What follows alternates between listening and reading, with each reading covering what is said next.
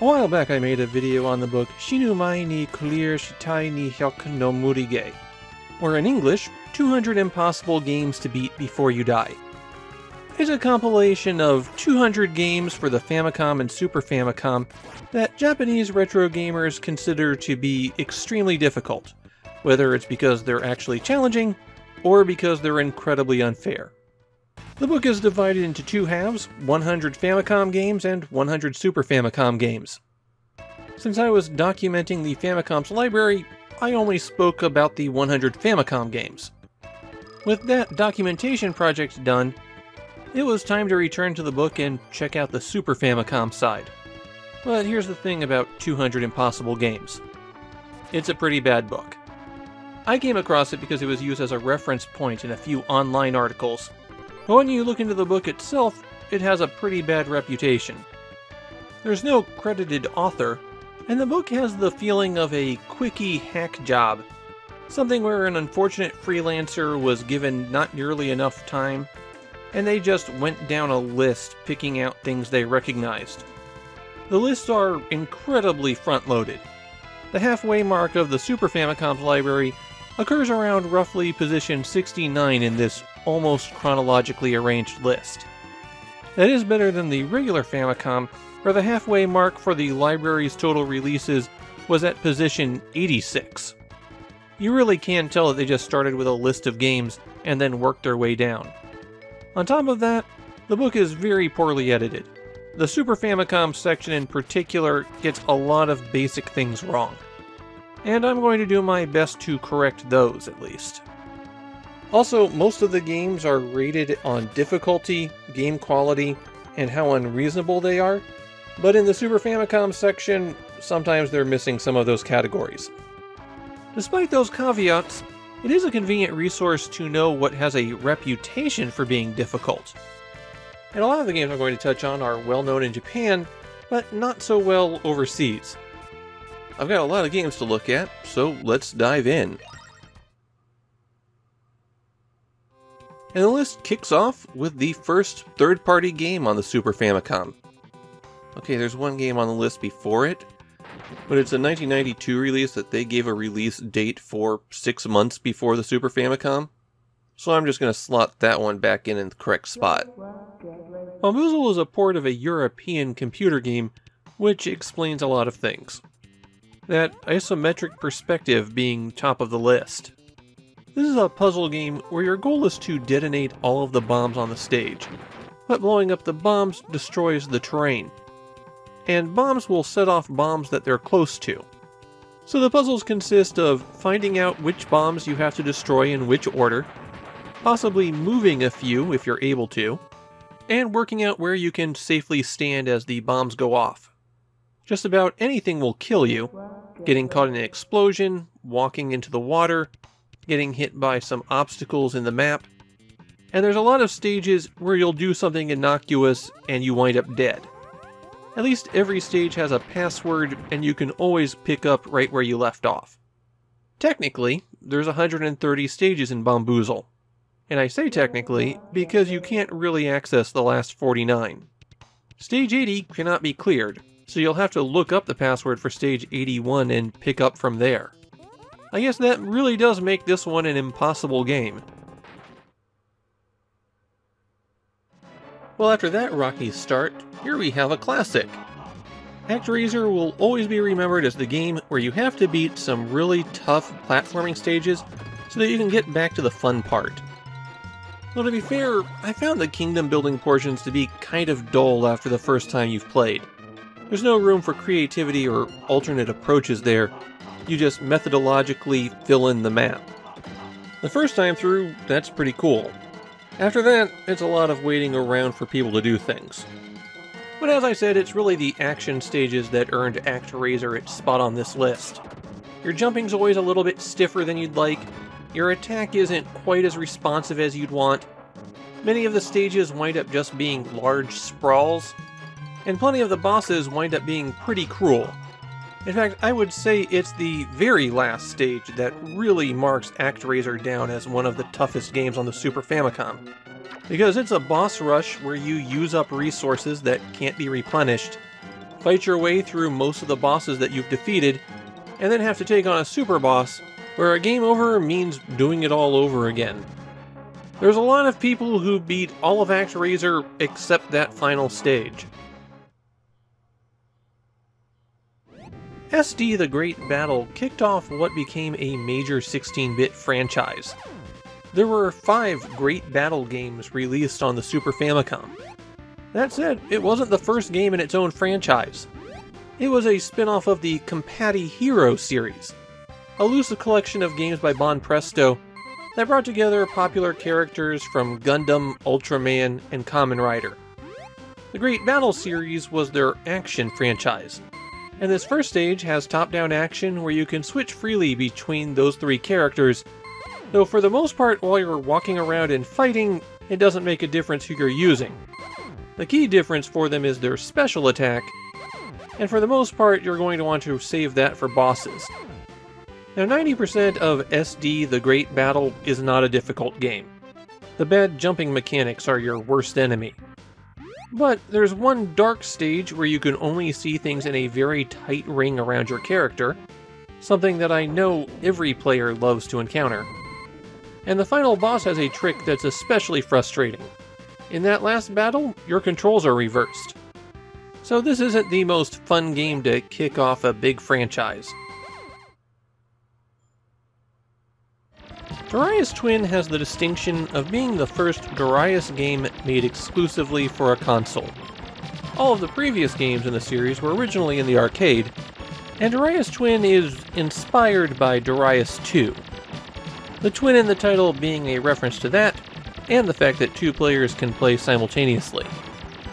Darius Twin might have been made for a console, but that doesn't mean they made a lot of concessions for the home player. Okay, maybe a little concession, since you can turn up the number of lives that you start with.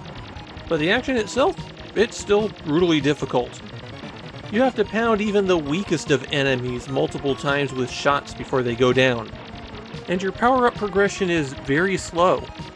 You'll be on the 3rd stage before you can even upgrade your main gun properly. You retain your power-ups after you die, so it's not as brutal as some other shoot-'em-ups. But the action's furious, and you're going to have to memorize these stages if you want to do well. This game has the traditional branching paths that the Darius series is known for, which can be a whole nother hurdle for mastery. Shoot-'em-ups were on their way out as a genre when the Super Famicom was released. Over the next few years, a lot of great companies that specialize them are either going to have to switch to something else or shut down entirely. But because it's a genre that is so focused on challenge, they wind up being very well represented on this list. Draken has the honor of being the first RPG released on the Super Famicom, and it's nothing like most of the RPGs that you're going to find on the system. The Super Famicom becomes best known in Japan as an RPG powerhouse, but almost all of those RPGs were developed in Japan. Draken is a port of a European computer game, and it brings with it some very interesting sensibilities. The most impressive thing about the game is that 3D rendered terrain that you explore.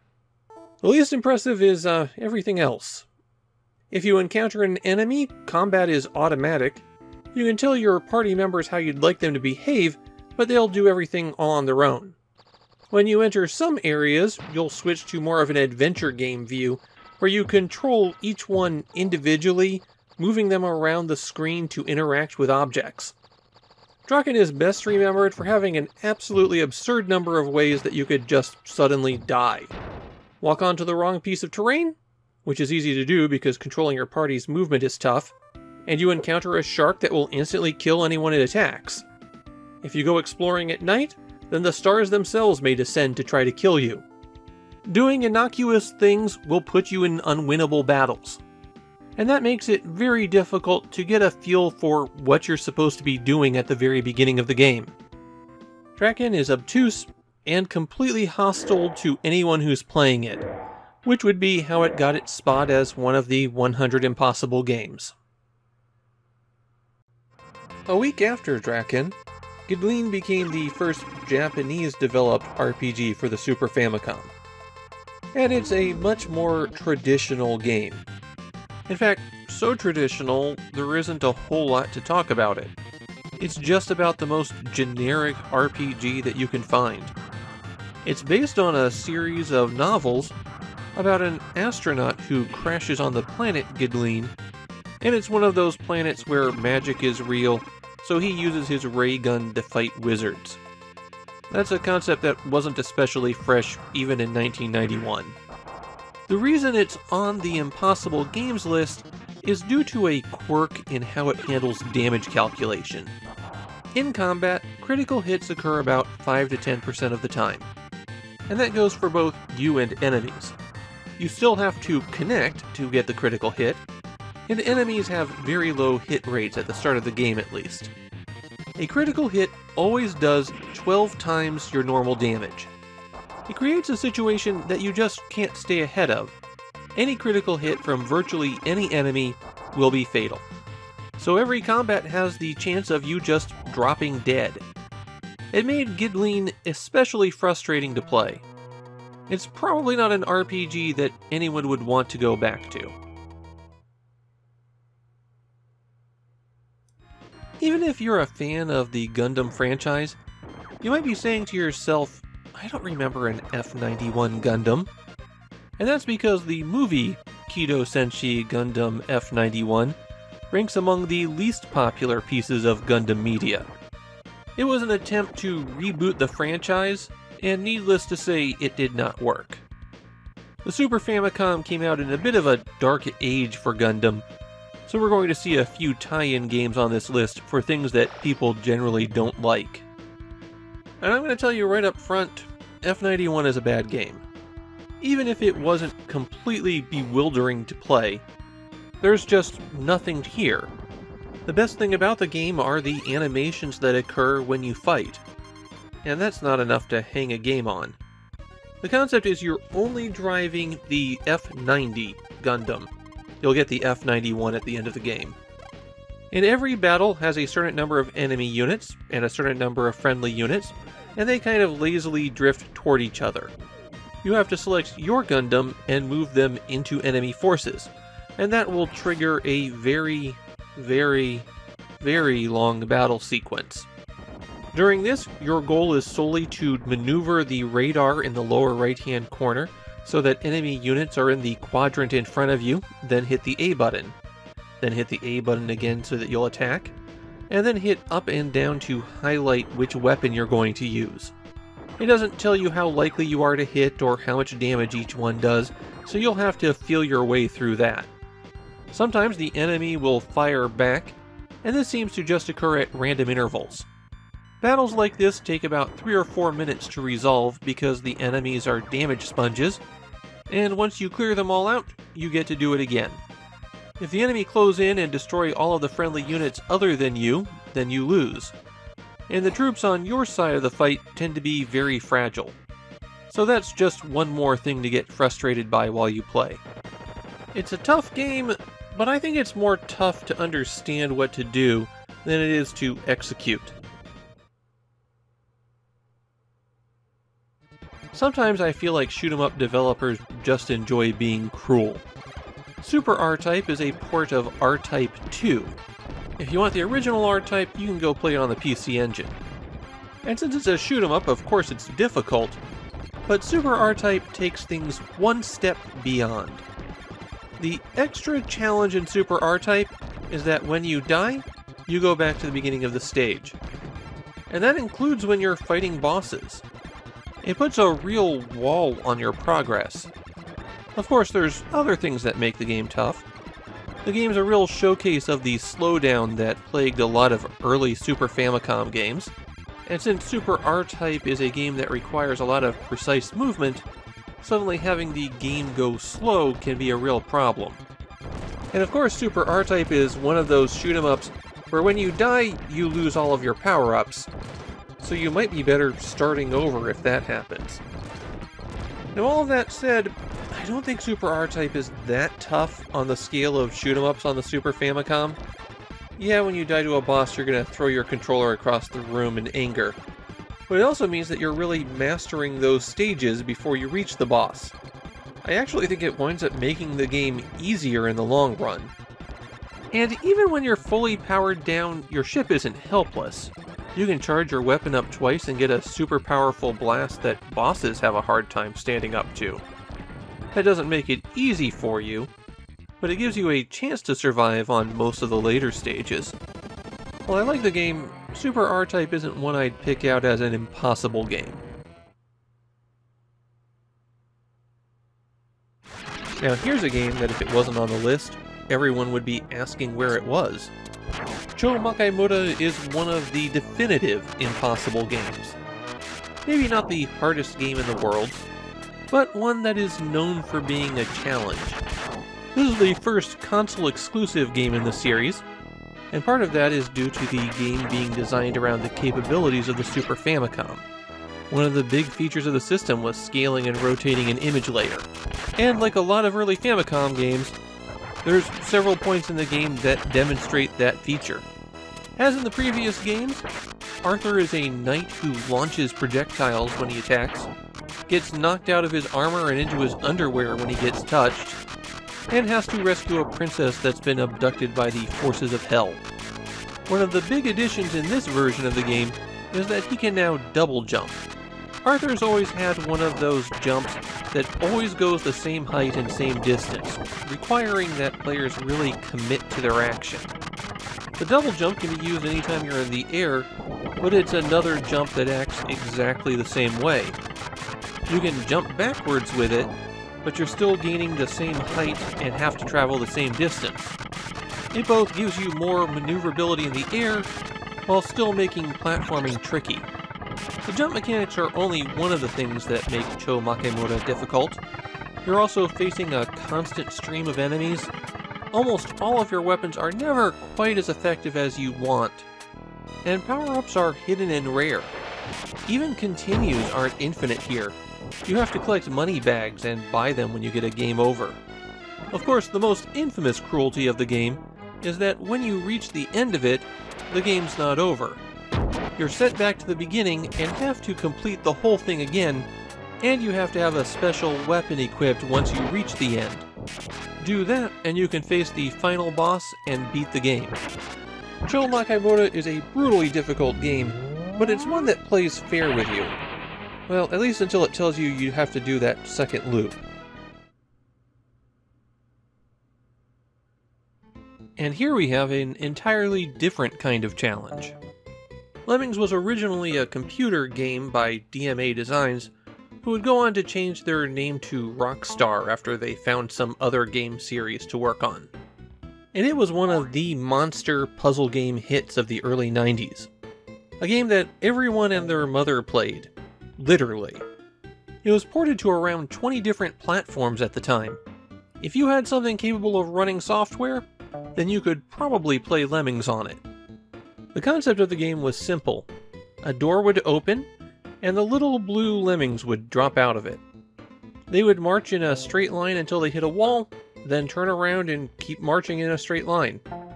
If it took them off a cliff or into other danger, well, they still kept going. The player's goal was to get these lemmings to an exit door, and on every stage you had to get a certain percentage of the lemmings to it. And to deal with that, you had a variety of abilities that you could trigger for each lemming, letting them do things like dig out tunnels, or build bridges, or climb over obstacles. The challenge came from figuring out how to build that path to get your lemmings from that entrance to the exit without losing too many of them. There were over 100 stages to take on in Lemmings, and the later ones could be a real challenge. The Super Famicom port of Lemmings is actually pretty good. Its biggest weakness is that you can't use a mouse. But the game doesn't really require that kind of precision or rapid movement of the cursor to make it unreasonable to play this way. The challenge exclusively comes from solving the puzzles. Though that said, I personally have never had that much difficulty with Lemmings as a puzzle game. The solution to way too many of the later puzzles is trap all of your lemmings except one in a small area, and then have that free one go to the goal and work on constructing a path backwards. So while I like the game, Lemmings isn't what I'd reach to for a difficult puzzle game. I have to use the full title of SD Gundam Gaiden Night Gundam Monogatari Oinarui-san because there's an awful lot of SD Gundam games, and even an awful lot of SD Gundam Gaiden Night Gundam Monogatari games. The game has a weird lineage of being part of an RPG spin-off, of a collectible sticker spin-off, of a comedy spin-off, of a military science fiction series. And since there's a continuous story with the Famicom RPGs in this series, I guess this is the 16-bit spin-off of all of that.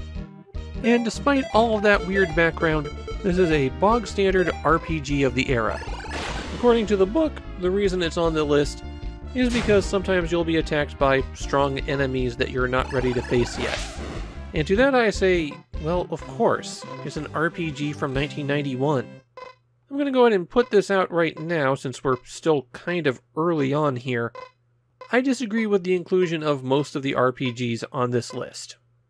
I don't find RPGs of this era difficult, just taxing. Generally speaking for these games, if you ever encounter something difficult, it means that you need to go back a little bit and then fight the enemies there until you can buy better equipment or have powered up enough to continue. All it's doing is testing your patience. There are going to be some RPGs on the list that demand a bit more care and thought from the player, and those are the more interesting ones here. This Night Gundam Monogatari game, though, this is just an RPG that requires you to sit in one spot and grind a lot longer. And speaking of games with weird lineages, Thunder Spirits is a port of the arcade game Thunder Force AC, which itself was a port of the Mega Drive shoot-'em-up Thunder Force 3. So we've got a copy of a copy situation going on. The reason this isn't called Thunder Force is that Sega owned the name, even though Technosoft owned the game. Thunder Spirits also presented an extra layer of difficulty for me. This is the first shoot-'em-up I've talked about in this video that didn't have a built-in auto-fire function. So I had to mash the A button continuously to shoot. Unfortunately, they put the switch weapons button on the R, which meant I could mash at about 1/4 my regular rate with my thumb and still have the ability to switch weapons, or I could use my index finger to mash at my proper speed and not be able to switch anything. There's not even an option screen where you can change the button configuration. That's just bad interface design right there. Even without that difficulty though, Thunder Spirits is hard. I mean, brutally hard. It's very high speed for a shoot-'em-up on the Super Famicom. It has a tendency to throw enemies right at you, and they're spitting out attacks the moment they appear on the screen. You will have to memorize stages to make any progress here. And capping it off, this is one of those games that has limited continues.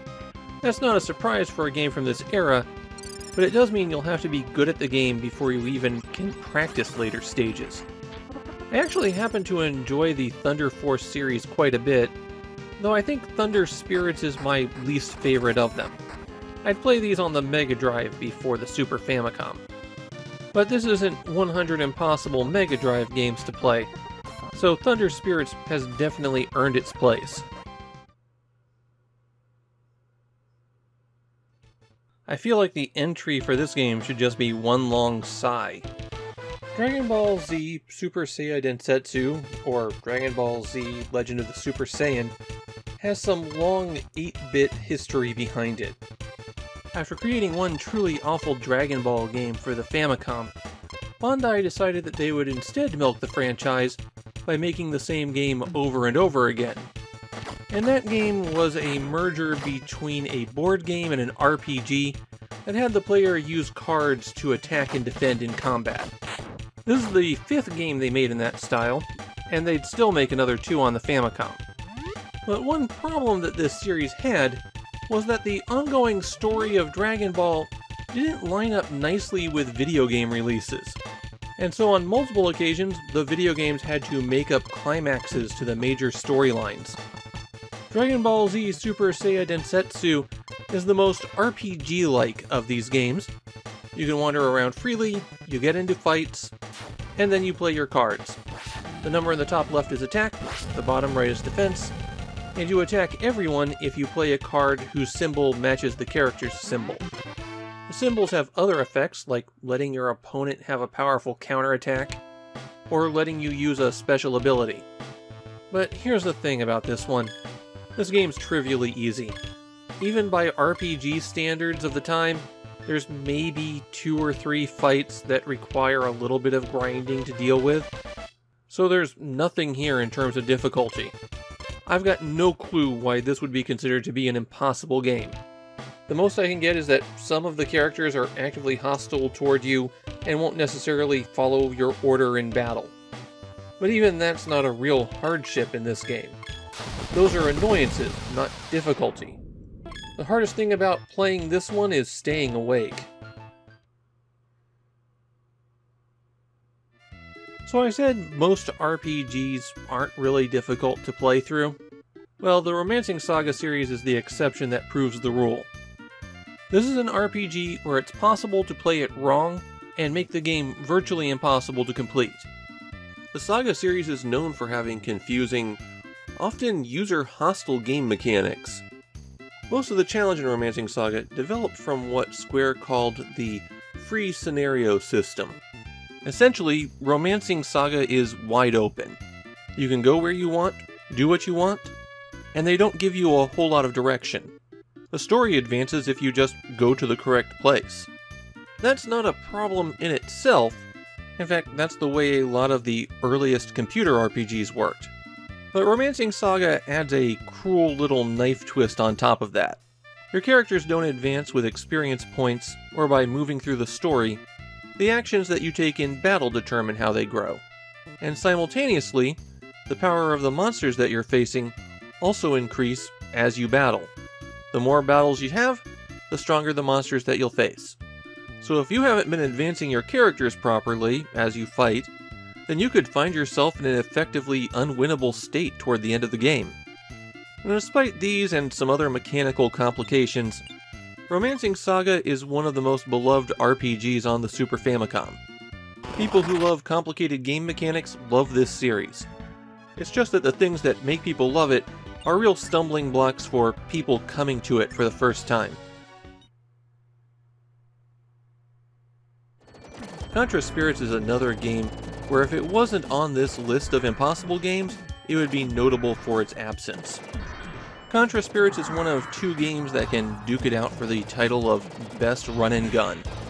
It's one of the pinnacles of 16-bit action, and yes, it's also kind of hard. But the game has a small secret to it. If you're not playing it on hard difficulty, you're not getting the whole game. This isn't one of those games where if you play on hard, they double the boss's health and call it a day. Instead, it changes the enemy patterns, gets the bosses to do more, and adds 1 extra fight to the game. Basically, if you play Contra Spirits on hard mode, then you get to play more Contra. And that is definitely worth it. But even if you don't turn up the difficulty, Contra Spirits is still a challenging game.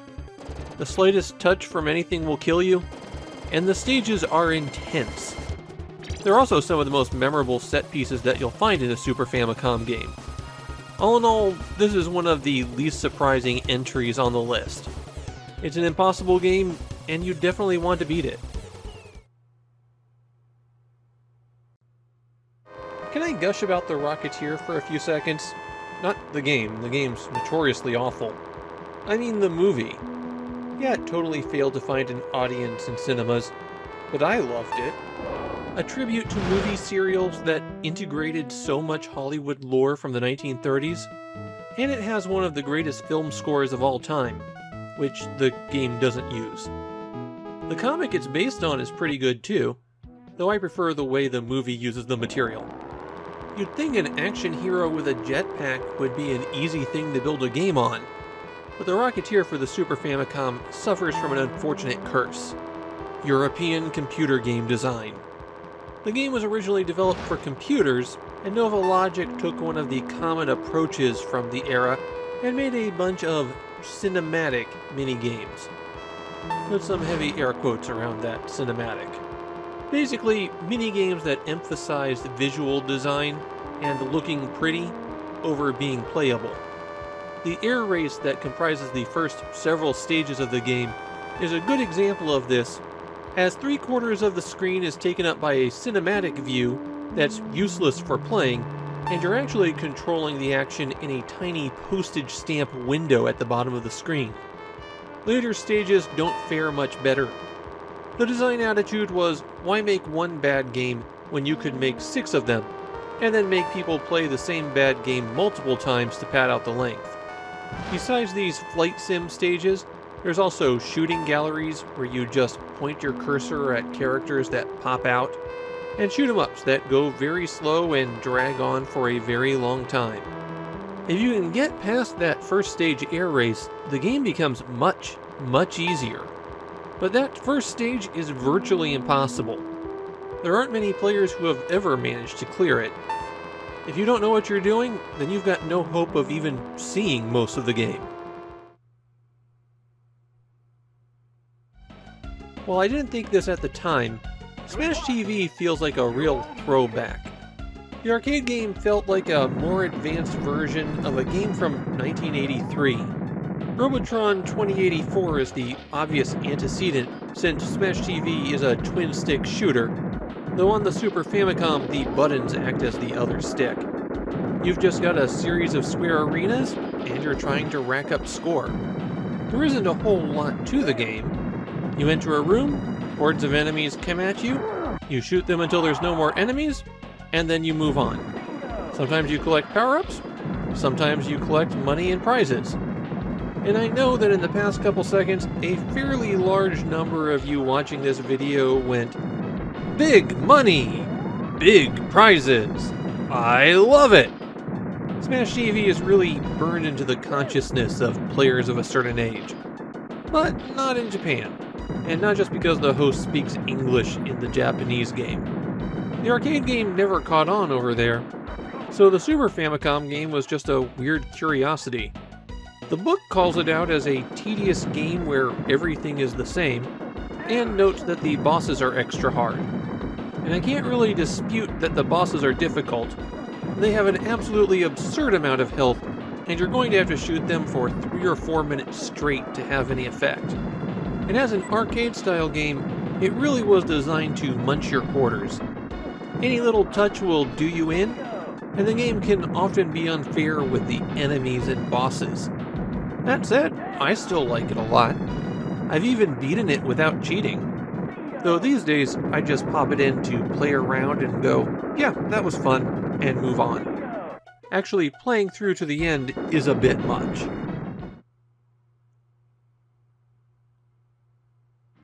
Rushing Beat is another one of those games where I go, why is this even on the list? I understand wanting a few entries from the beat-em-up genre to be on the list. It's a genre that can be pretty tricky. But Rushing Beat? Really? It's both not as difficult and not as good as others I could think of. It doesn't even feature particularly complex combat. You've got one button for attack and one button for jump, and that's it. At least there are 2 characters who each have a different moveset. There are some quirks to Rushing Beat that make the game more difficult, but I don't think they're difficult ones to master.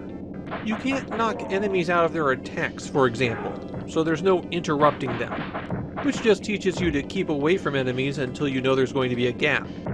Many of the melee weapons that are dropped by your opponents, including the bosses, are significantly less effective than your own fists. So it's better to ignore those weapons lying on the ground and just keep punching people. And finally, for some weird reason, enemy damage doesn't show up until after you get up from being knocked down. You go into a hyper attack mode when you're knocked below 50% health.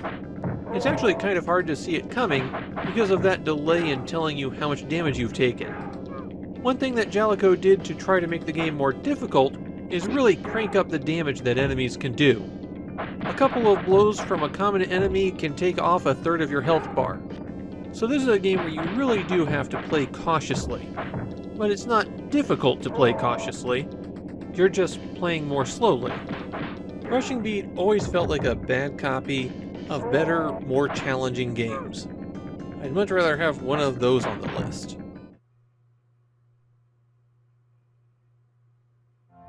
I could gush about Ultima 6 for a long time. A completely continuous, open-world RPG. And it was totally persistent. Move a spoon around someone's table, come back 3 months later, and it was still in the same spot. Maybe they should have done dishes.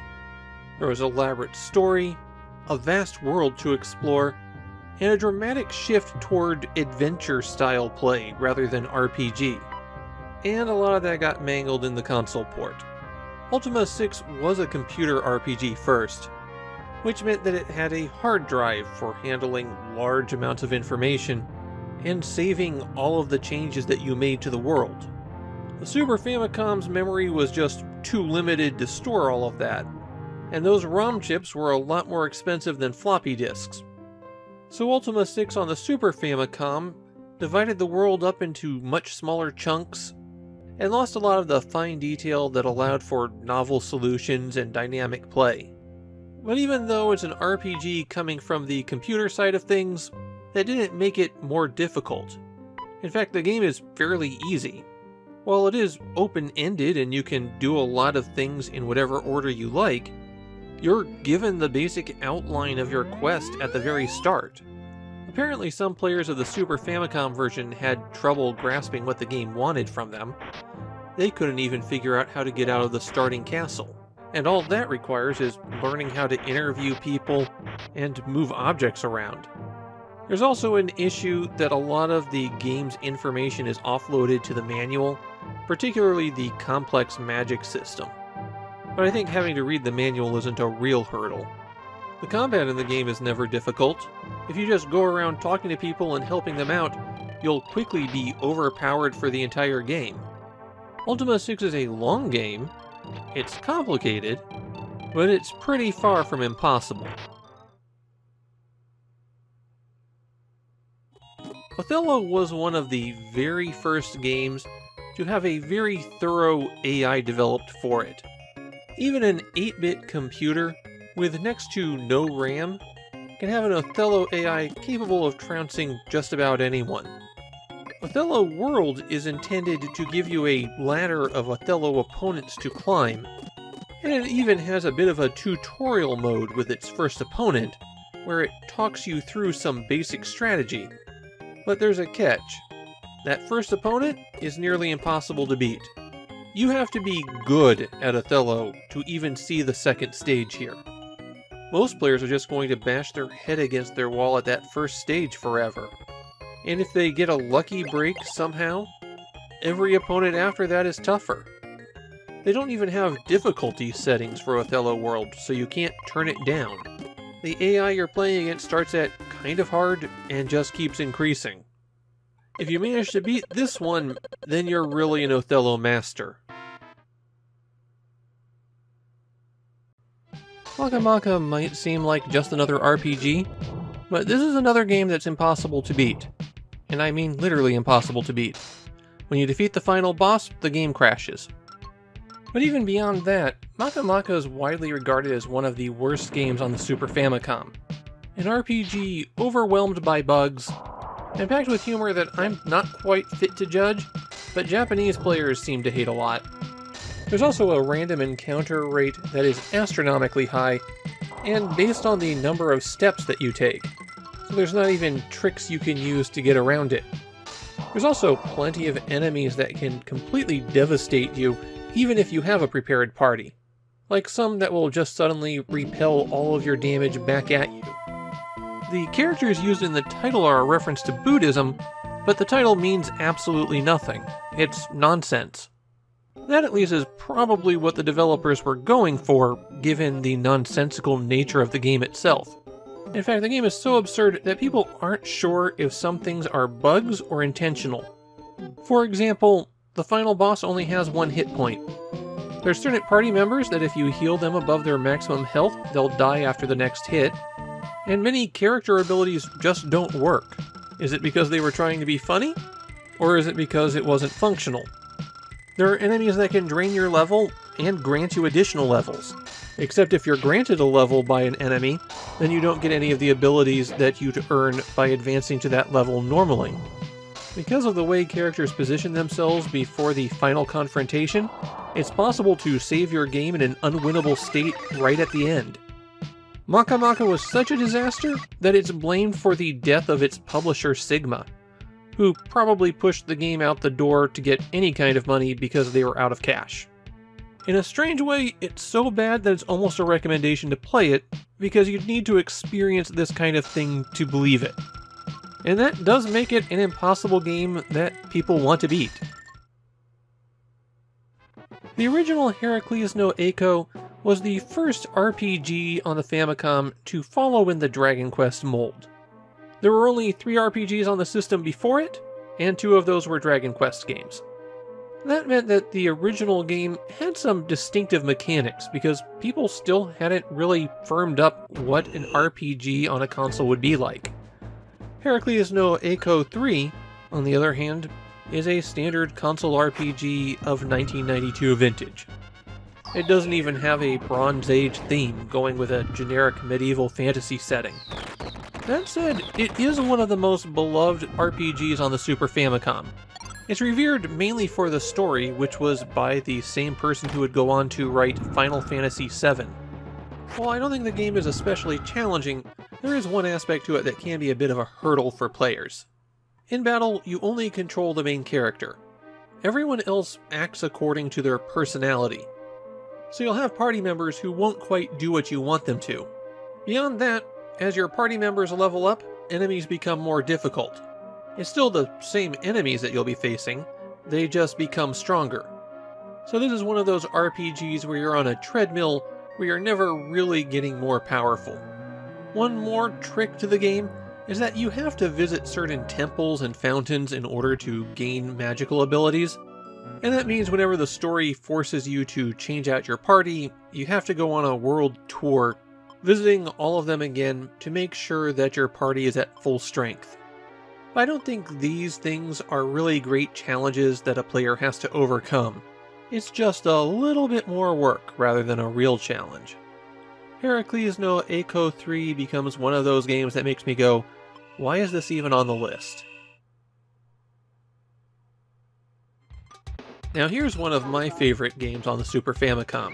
It's one that I don't find to be especially difficult, but I understand why a lot of people do. In Camel Tree, you have exactly 3 controls. You can rotate the world to the left, you can rotate the world to the right, and if the marble is resting on a surface, you can do a little hop. And from that comes a game that always brings me fun. Camel Tree was originally an arcade game, but the Super Famicom's scaling and rotation abilities meant that the game could be ported to it extremely well. And some of you may have already noticed the challenging thing about this game. If you're prone to any kind of motion sickness, Camel Tree is effectively unplayable. You have to spin that screen awfully fast in order to complete the game, and a lot of people found themselves just unable to do that. The goal on every stage is to navigate the marble through that maze and to the goal. The marble will always fall down, which is why you have to rotate the maze around it so that it will fall towards where you want. There are some obstacles in the maze that will slow you down, some sections where you'll have to smash through bricks, and it becomes a game of just trying to maintain your momentum and constantly move in the same direction. And that means that when you get going, the game has a really good flow to it. When you're zipping through twisting passageways, not touching any walls because you're manipulating things exactly right, it feels great. And while there isn't a wide variety of obstacles you'll encounter, it's not like adding more stuff would improve the game. There's 4 groups of levels that you can choose from at the start, but there's also advanced courses that will unlock after you complete the set. Camel Tree winds up being a relatively short game, but it's one that I think gives you a fun challenge. Jordan Mechner's Prince of Persia is a game that's been ported to just about everything. He wrote it for the Apple II, but it's been released on about 24 different platforms, and those are only the official releases. The game's enormously influential, basically becoming the foundation of the cinematic platformer genre. A game genre that emphasizes smooth movement of the character over fine control. That means it can be a little bit tough to get a feel for how to move around, but once you do, the action gets a distinctive flow to it, and you'll be making dramatic leaps and dangling off ledges in no time. One of the trickiest things about the game is the time limit. Originally, you had 60 minutes to complete the whole thing, but the Super Famicom is a unique port of Prince of Persia. You have 120 minutes to complete the game. However, they basically doubled the length of the game, adding in a huge number of new stages as well as some additional bosses. I don't think every addition that they made works, but even if you were already a Prince of Persia fan on other platforms, it gave you a reason to play the Super Famicom version. Even Stage 1, which you're seeing me play through here, is greatly expanded. Because the time limit is so tight, most players repeat a stage until they get a good time in it, write down the password that they get afterwards, and then repeat that process on the next stage. You don't want to be down to the last few seconds when you're engaged in a dramatic sword fight with the final boss. The time limit's not the only complicated thing, though. Sword fighting is not as intuitive as it could be. Everyone's going to screw up and put away their sword at least once, and then get killed instantly.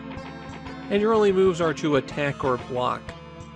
And a lot of the challenge in the game comes down to finding the right pressure plate to stand on, and then getting through a gate before it slams shut. But even with the game's limitations, Prince of Persia has some amazing moments that anyone who's played it will never forget. That is not an error on my part. Light Fantasy just happens to be the first entry in the Super Famicom list where they didn't include all of the ratings. At least Light Fantasy is known for being an extremely difficult RPG. You have the ability to recruit almost anyone to your party, monsters and townspeople alike, though if you actually do that, you'll find yourself in a lot of trouble. The game also lets you save whenever you want, so that's convenient. The problems begin when you actually try to fight enemies. All of the combat takes place on a tactical map that takes a very long time to play out.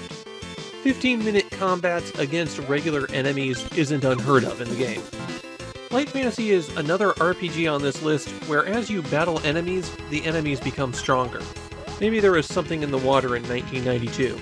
On top of that, they gave the monsters a variety of status ailments to inflict, and a lot of them effectively knock a character out of combat. The one item that can cure every status ailment is very rare and can't even be used in some battles.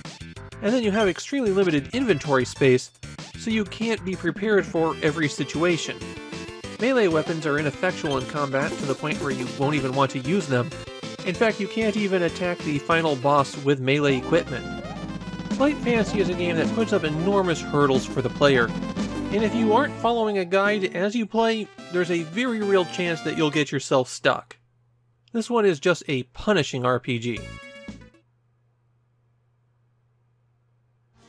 Well, we've reached the 1/4 mark of this list, and I wanted to give people a natural break point.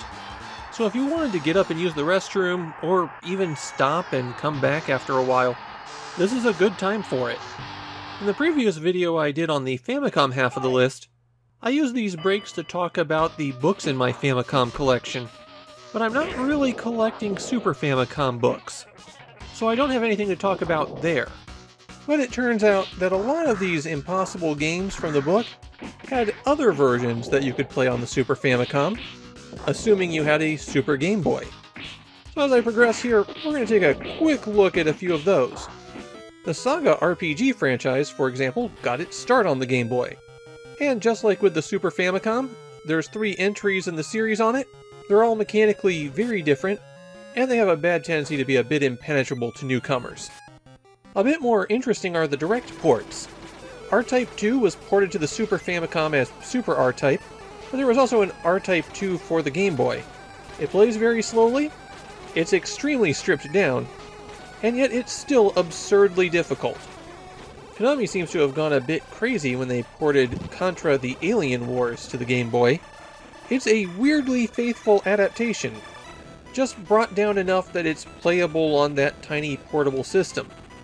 They managed to get a weird amount of the Super Famicom game on the go here. Another case of simultaneous ports would be the Game Boy's version of Prince of Persia, though that one is a direct port of the computer game. No enhancements like the Super Famicom version got. It's surprisingly functional for a game moved to a tiny system like that. And it wasn't only Super Famicom games that were getting Game Boy ports.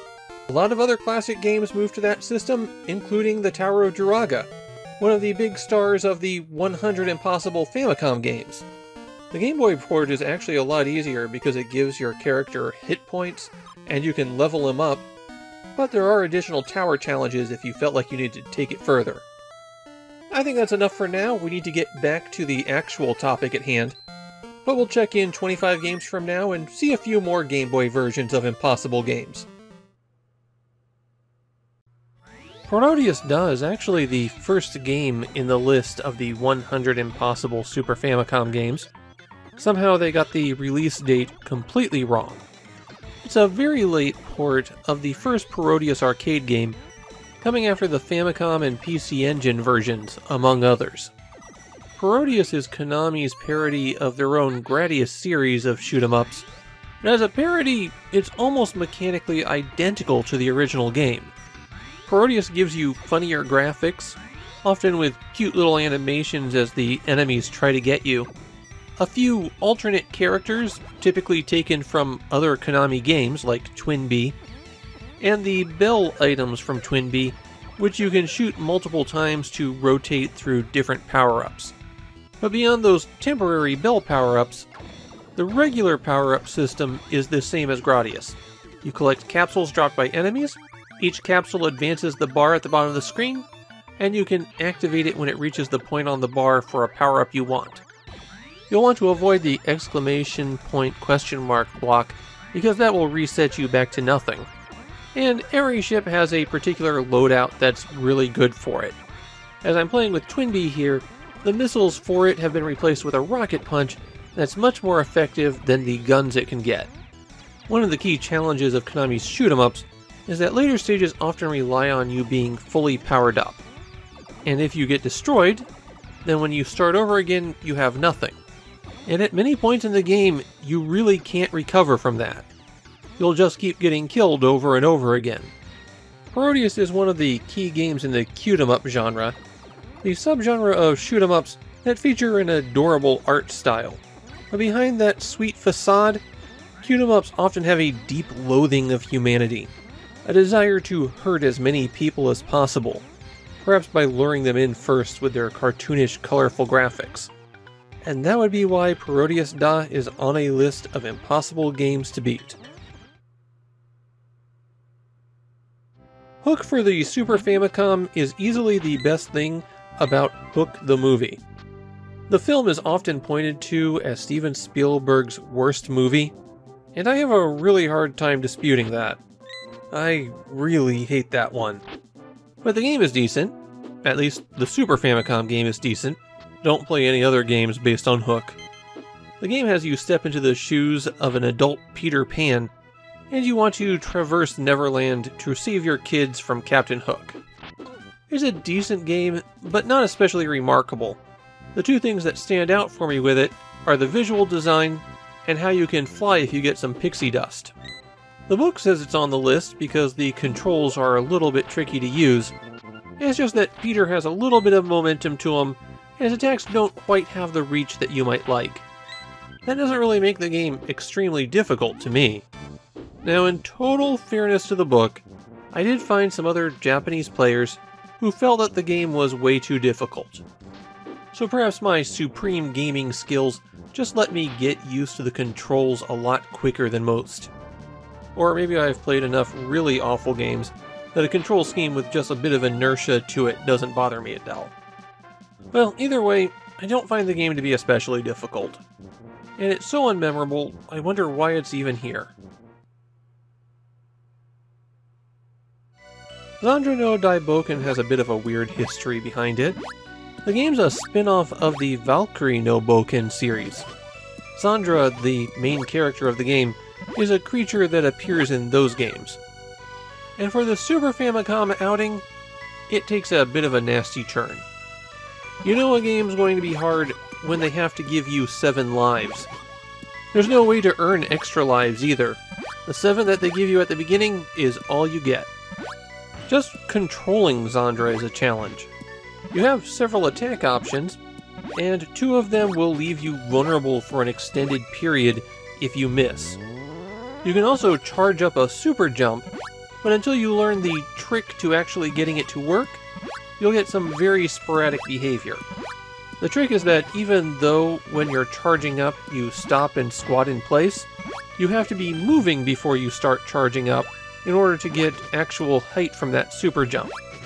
Any little touch will kill you in this game, and while it looks easy, every time you stab downward with that pitchfork or launch yourself through the air, you're risking death. Zandra no Daiboken is also infamous for having a lot of bad endings. If you don't take the proper actions at the right time, Zandra could wind up being a zombie monster getting cut down by the Valkyrie, living out her days in a harem, or become a pirate on the high seas. Actually, that ending doesn't sound so bad. Apparently that ending where Zandra becomes a monster scarred a lot of Japanese children. Zandra no Daiboken is a fairly difficult action game that requires some real precision, and has a few traps for the unwary.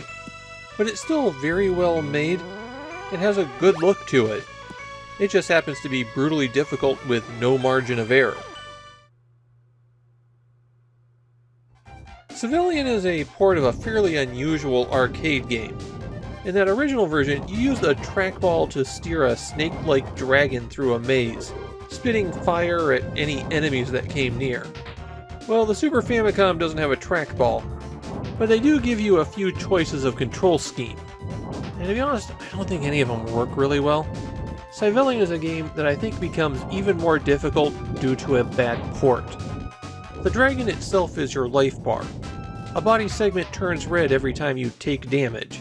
And unfortunately, if any part of your body comes into contact with anything, it counts as a hit. So you have this long snaking body, and enemies constantly appearing from all directions to come at you.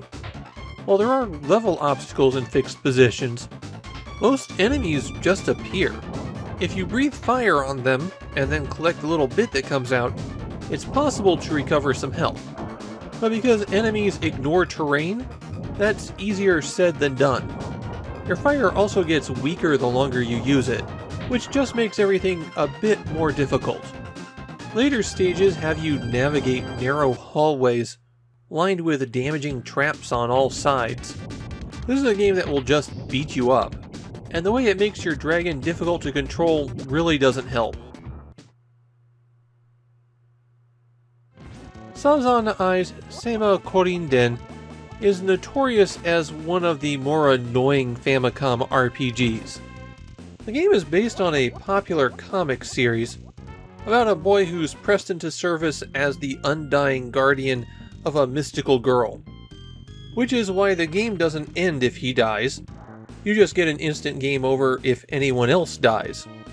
And annoyingly, the game has a bad tendency to drop party members on you who die in one hit.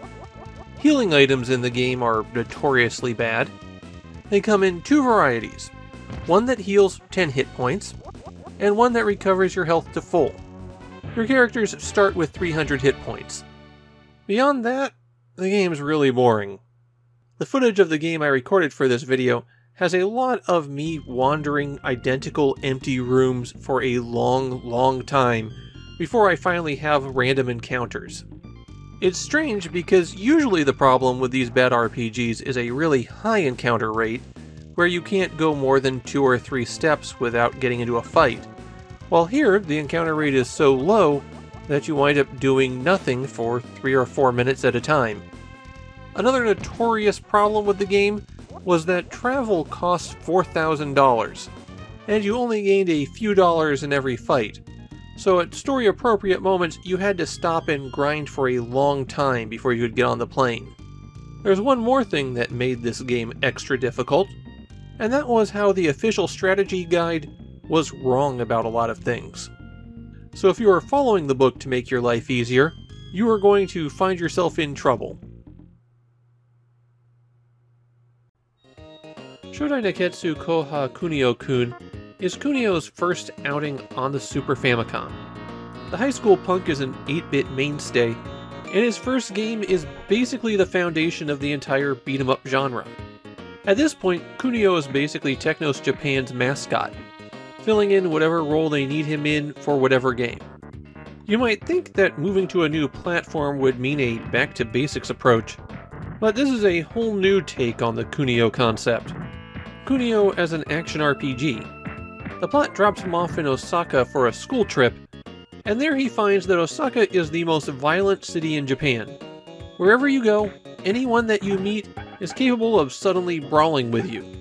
But that's okay because Kunio can also just walk up to anyone in the street and punch them too. Kunio doesn't have a lot of moves when starting out, so you have to level him up by beating up random passerbys. One of the things that makes the game difficult is that you'll gain NPC allies, and you can always punch each other along with the enemy. So if you're playing on your own, having someone there winds up being more of a hindrance than a help. But the real challenge in the game are the numerous game-breaking bugs, including some that will destroy your save game. The city of Osaka is modeled in enough detail for Kunio to explore it and get into fights, rather like the Yakuza series, and part of that involves visiting arcades and using crane machines, and the crane machines are infamous for corrupting your inventory in a way that crashes the game. So if you save your game after you've corrupted your inventory, well, you're stuck. The bugs weren't rare either. Most players encountered some kind of game-breaking situation that required that they would reload. Another problem is that the instruction manual seems to be describing a completely different game than this one. There's so many basic factual errors about the game in the manual that you can't really use it to learn how to play. Maybe they were trying to sell strategy guides with that one. As I've been recording footage for this video, I've been trying to not just use the first stage of games. I don't know if you notice it, but I definitely notice when people use supplemental footage of a video game and it's something from the beginning of the first stage. I'm not able to get very deep with what I'm recording, but I do want to go deeper than that. Except in Axelay, the thing that the game is best known for is on the first stage, but not the second. And that's the dramatic foreshortening effect that the vertically scrolling stages have. The game alternates between vertical and horizontal scrolling, so Stage 2 looks a lot more bland, and I'm not good enough at Axelay to be able to get to Stage 3 in the time I had allotted to record. The key to Axelay is that rather than powering up your ship as you fly through the stages, it's about powering down.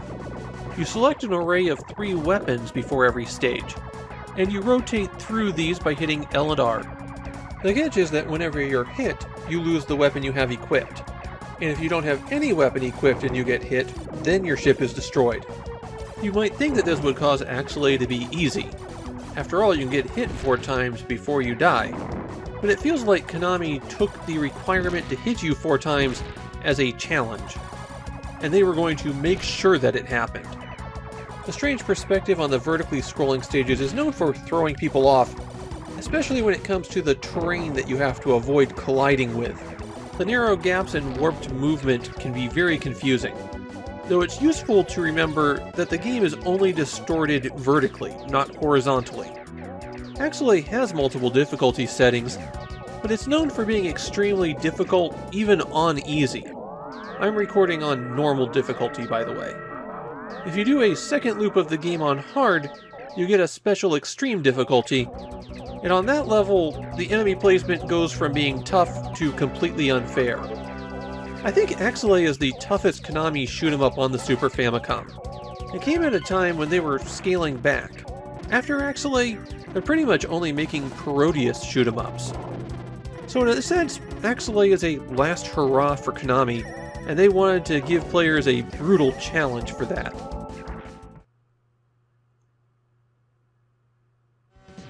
After 4 side-scrolling action games, and 3 RPGs, the Hokuto Ken franchise finally reaches the genre that's a natural fit for the property: a fighting game.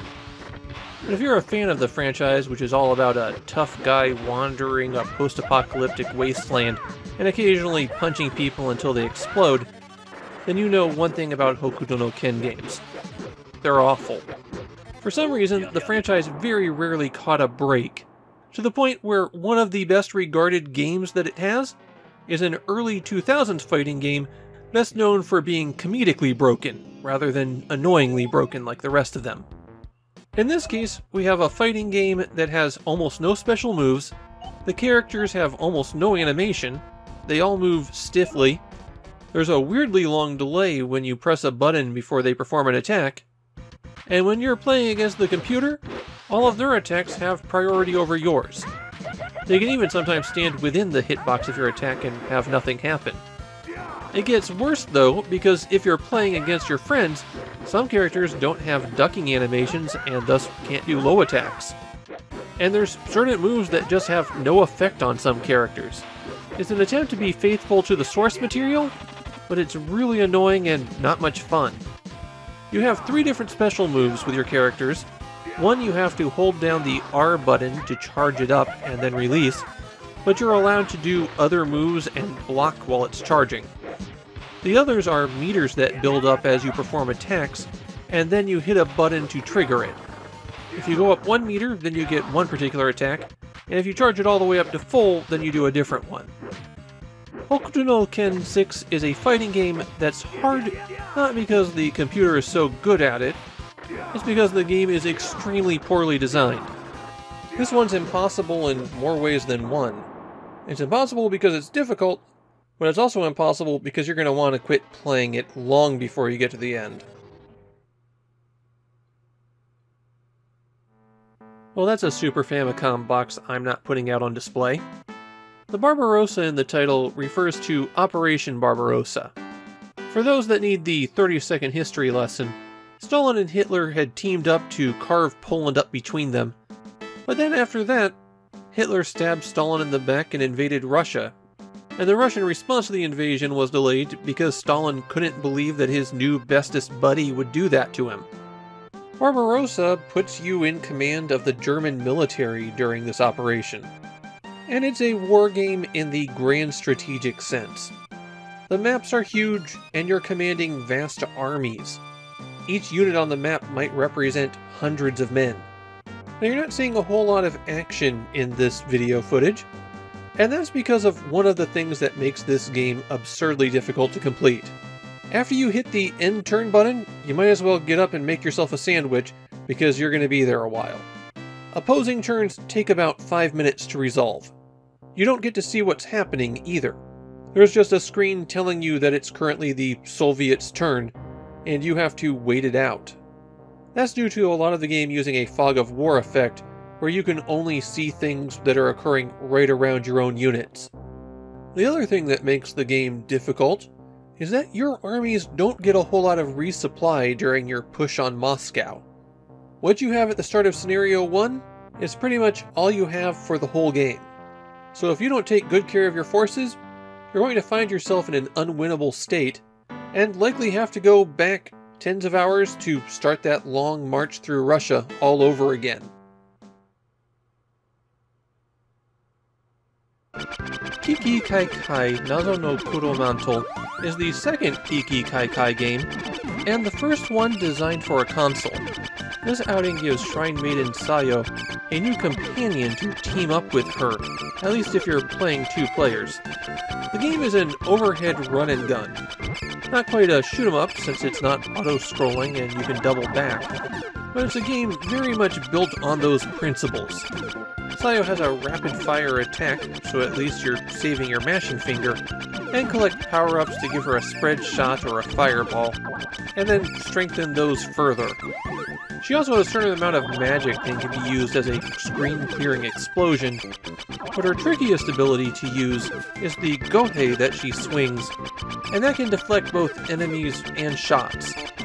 She's also picked up a dodge where she'll slide across the screen, though that has some lengthy recovery. And most vitally of all, Sayo no longer dies in a single hit. Now she has a life bar. Despite those things that should have made this an easier game, Kiki Kai Kai Nazo no Kuromanto is mainly known for being absurdly difficult. As you progress through the game, traps become extremely common, and you get really flooded with enemies. On top of that, whenever you get hit, you lose your power-ups, so it's difficult to maintain a state where you're strong enough to take on all of the enemies you're facing. Even on the first stage, you're going to encounter situations where you're just flooded with opponents. The game never winds up really being unfair. It's more that it's specifically crafted to give you as hard of time as possible. While there are multiple difficulty levels, you'll have a really hard time telling the difference between easy and normal.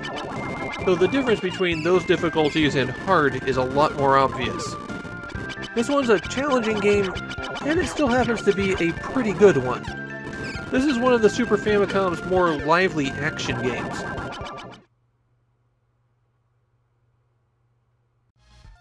You know, as much as I disliked Rushing Beat, I think Rushing Beat Ron is actually pretty good. They give you a big cast of characters who all have more interesting moves, the combat feels smoother to play, the environments are more interesting, though I am just going through a sewer here. My one personal complaint about the game is that it really leans into that final fight style. Those changes did bring a few problems though. Wendy, who I'm playing here, is actually the toughest character to use. Also, you pick 2 characters at the start, and the remaining 3 appear as bosses throughout the game. And one of those 3, Lord Jay the Judo Master, is exceptionally difficult to defeat. Another change that gave the game more depth but also tripped people up is that you can carry recovery items around with you, and then use them when you like. Or you can throw them at enemies, which hurts them and makes the item go away. If you do manage to make it to the final boss, you'll discover that they have a lot of moves that make them invincible for a short while. Something that isn't much fun and drags the fight out even longer. But all of that said, in the moment-to-moment gameplay, I think Rushing Beat Ron is actually relatively easy. There aren't a huge variety of enemies, which means it's easy to learn their moves, and your jump kicks and throw moves are both super powerful and capable of clearing away crowds of enemies. What it really comes down to is that this is a game that just happens to have some difficulty spikes. Perhaps the most impossible thing about Rushing Beat Ron is that it has this much improvement despite being released only 9 months after the first game. The strangest thing about Roadrunner vs. Wile E. Coyote is who developed it. ICOM Simulations was an American software developer, and they were responsible for the Mac Venture line of games. Most of those games would later be ported to 8-bit consoles: Deja Vu, Shadowgate, and Uninvited. And after that critically acclaimed start, they wound up developing some fairly low-quality Looney Tunes-based games. Roadrunner vs. Wile E. Coyote is basically a Sonic the Hedgehog clone, except in this case, you're always trying to avoid the current trap from Wile E. Coyote. Almost all of the difficulty in the game comes from the fact that the controls are terrible. The game requires a lot of precise platforming to get around, but the Roadrunner's jumps float like he's a duck. On top of that, enemy positions, and the coyote himself, will often hit you and there's just nothing you can do about it. Making things worse is how the coyote often ignores terrain and flies around getting in your way. At least the Roadrunner can take more than one hit, but you're still going to get worn down awfully fast. Making things worse, there's no continues in the game. There's only 12 stages, and 4 of those are boss stages, but this is already a brutally difficult and unfair game. You're just going to get chewed up as you play this one. The best thing in the game are the end-of-level animations, and how there's a dedicated meep meep button. But that doesn't change how bland the game looks, or how it punishes you for trying to play it.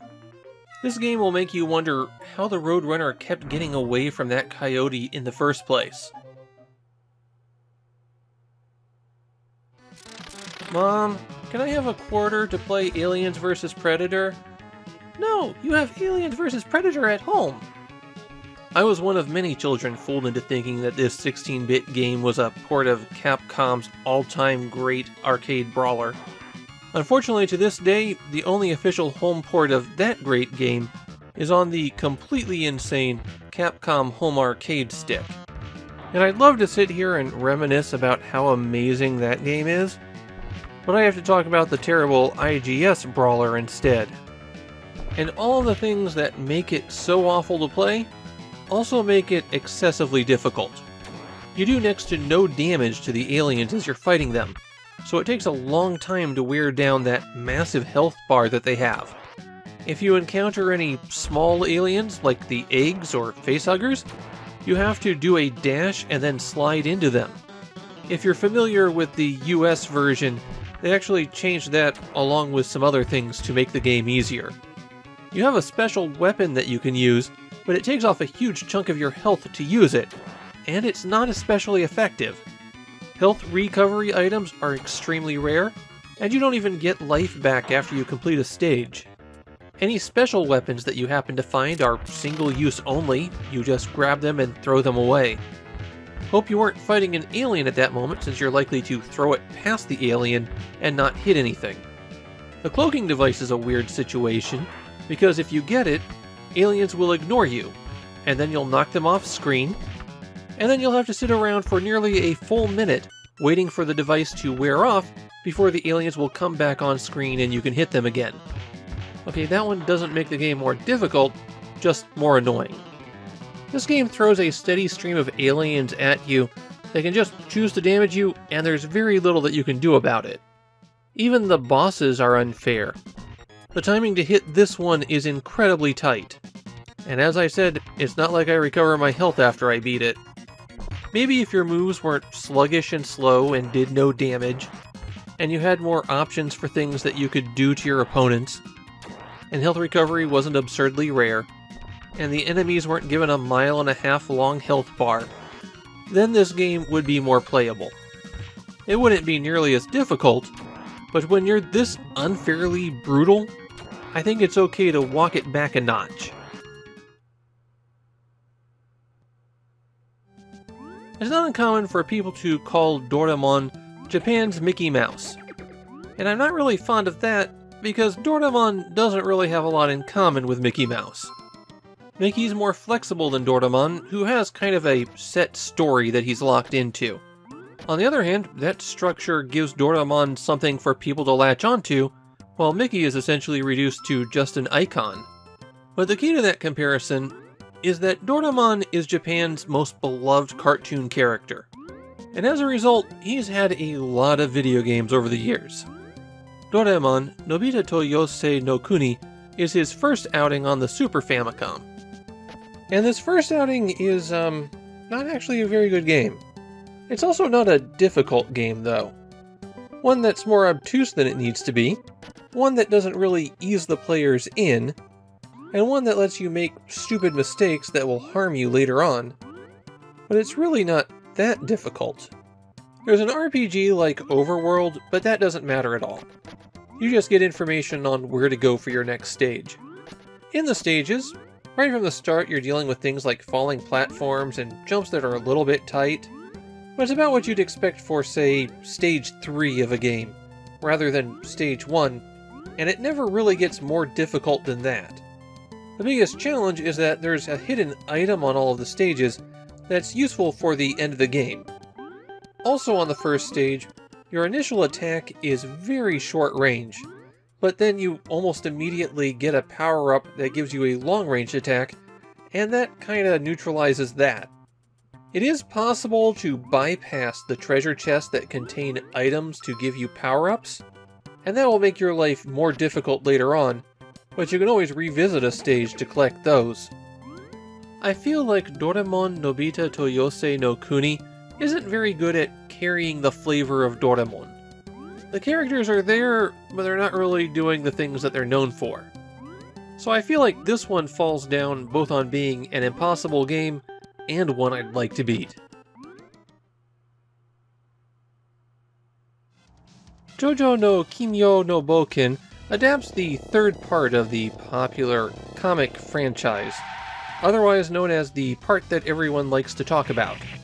And, as appropriate to the title, it adapts it in the most bizarre way. The concept behind the game is that due to an inadvertent familial connection to a vampire, everybody in JoJo's family gets a superpower that manifests in the form of a ghost-like figure. The effects of these power manifestations are killing JoJo's mother, who will die in 50 days unless he can find and kill the vampire. And that sets off a globe-trotting adventure. That time limit is part of the game, and it's about the only thing that's actually difficult here. Even if you're familiar with the source material, you'll have a tricky time navigating to where you're supposed to go in order to advance the plot. The game is nominally an RPG, and you do have to buy improved equipment, even though that doesn't make a lot of thematic sense. And your characters will level up as they fight enemies. But there are no random encounters. Every fight is in a fixed location, and there's really only a handful of optional battles. That makes this play out a lot more like an adventure game, where you'll have to figure out where to go and what items to interact with. But the way that the game is restricted also means it isn't very difficult. As long as you don't loiter around in places, you're not going to have too much trouble. And once you know the critical path to get through, this is an extremely short game. Even if you play it normally, it's only about 4 hours long. In Japan, it's mainly known for being absurdly different from the source material. The power to stop the vampire at the end of the game comes from finding a magic hat for JoJo. That's something that should give any fan of the original pause. As an impossible game, though, it's really not that.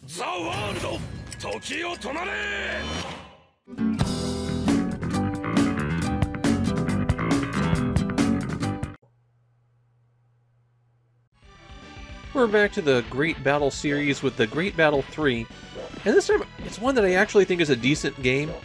Not top tier, but good enough. This game sends the Compati heroes into a medieval fantasy setting where they have to quest to defeat an evil wizard. And as before, you've got characters from Gundam, Kamen Rider, and Ultraman.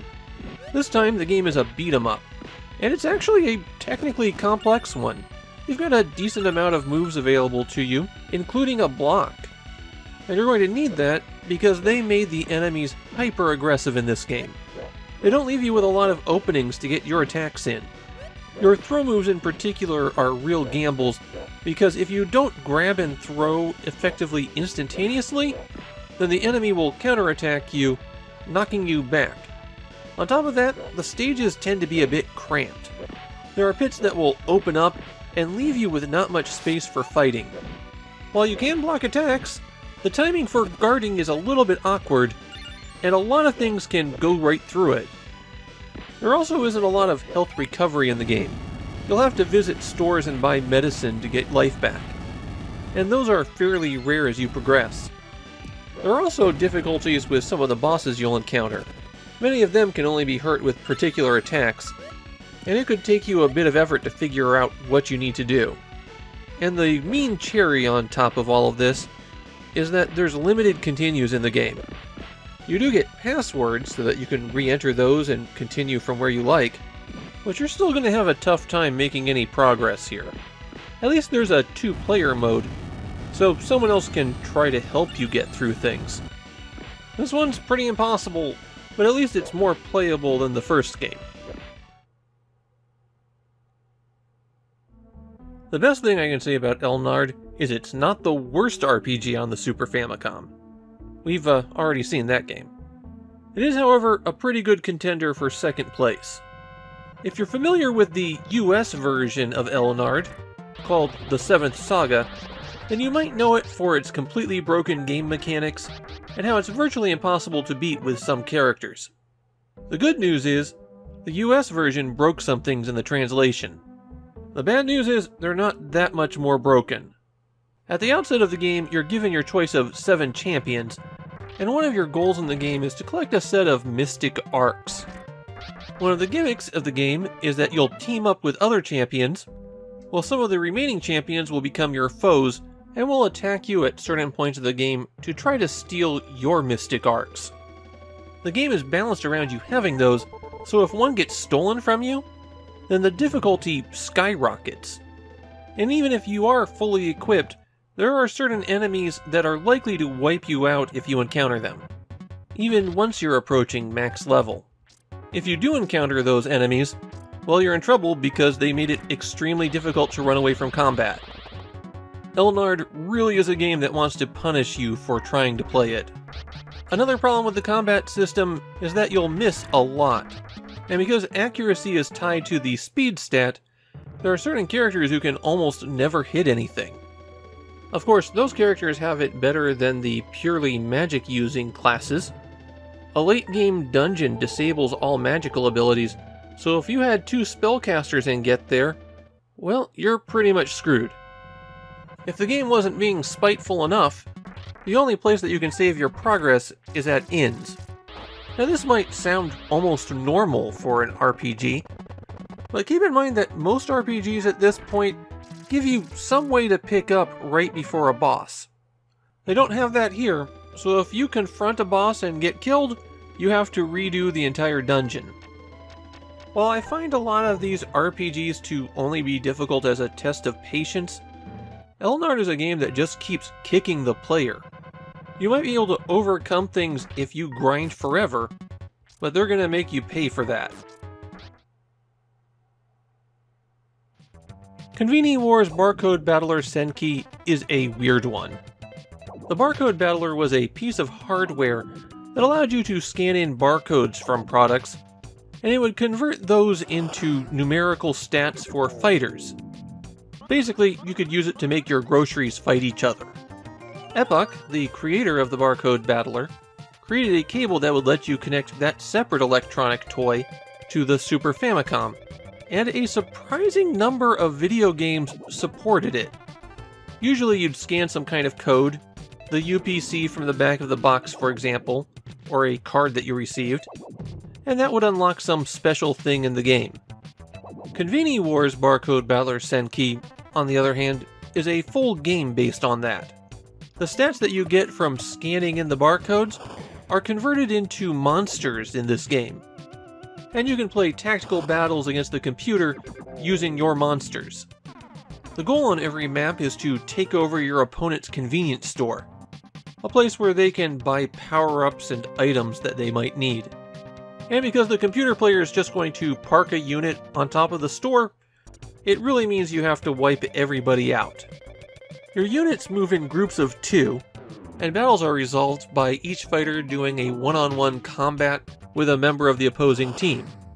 Then the second characters do that, and if both sides have lost one unit at that point, then whoever's left standing finishes off the battle. Combat is pretty straightforward. You've got your attack, defend, run away, and also magic, because some units have that. But really what it's going to come down to is, did you find barcodes that had high enough stats to let you win the battle? Making things more difficult for you is how the game is a bit of a mess. There's a lot of equipment and items to use, but it's not really differentiated. On the battlefield, each side moves one unit at a time, trading back and forth, and it makes the game go really slow. And when you do get into a direct combat, it's not that interesting. It's just a numbers game. You're going to have to find some extra strong characters in order to beat the game, but when the game is this bad, it doesn't feel like you really should be putting the effort into doing that.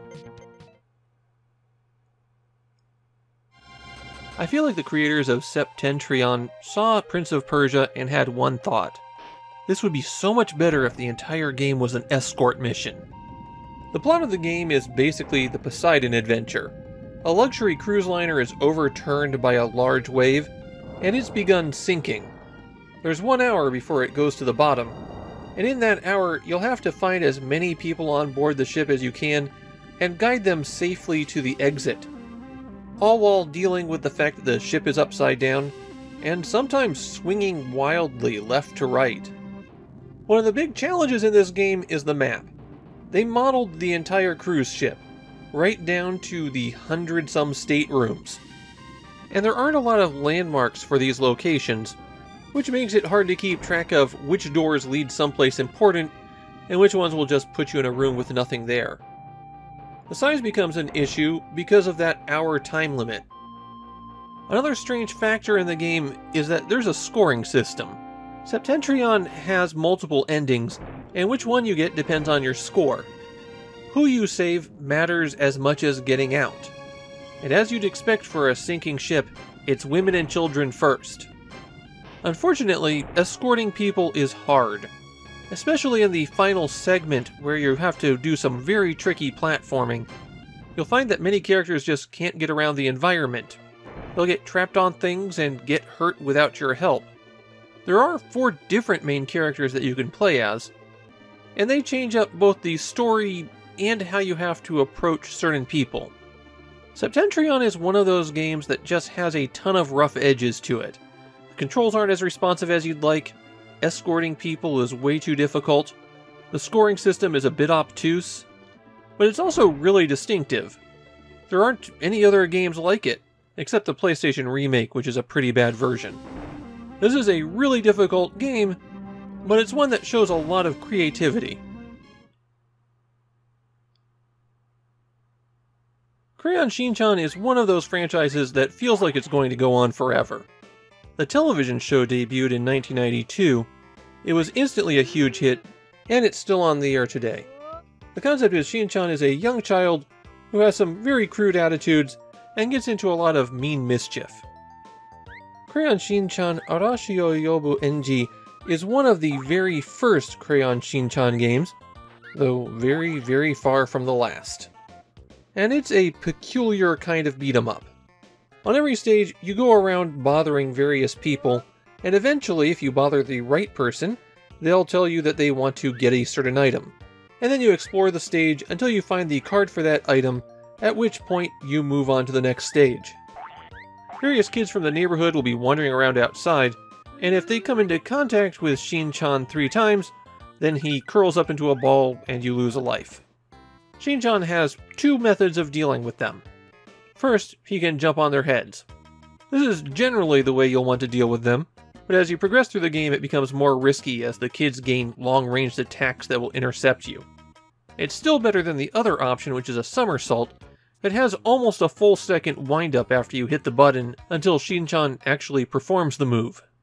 All of this is already difficult, but the true challenge of Crayon Shin-chan comes after certain stages when you have to beat a mini-game in order to progress. These mini-games tend to be random, giving you very little control over the outcome, and if you lose all of your lives while playing them, then you're thrown back a stage. Even the ones that aren't based on luck are still absurdly difficult. It seems like these minigames were how they intended to stretch out the gameplay here. This version of the game was so notoriously difficult that when it was reissued later on for the Mega Drive and the 3DS, it was modified to include an easy mode that simplified those minigames. I think if they had to make the game that much easier for other people, then this would definitely qualify as an impossible game.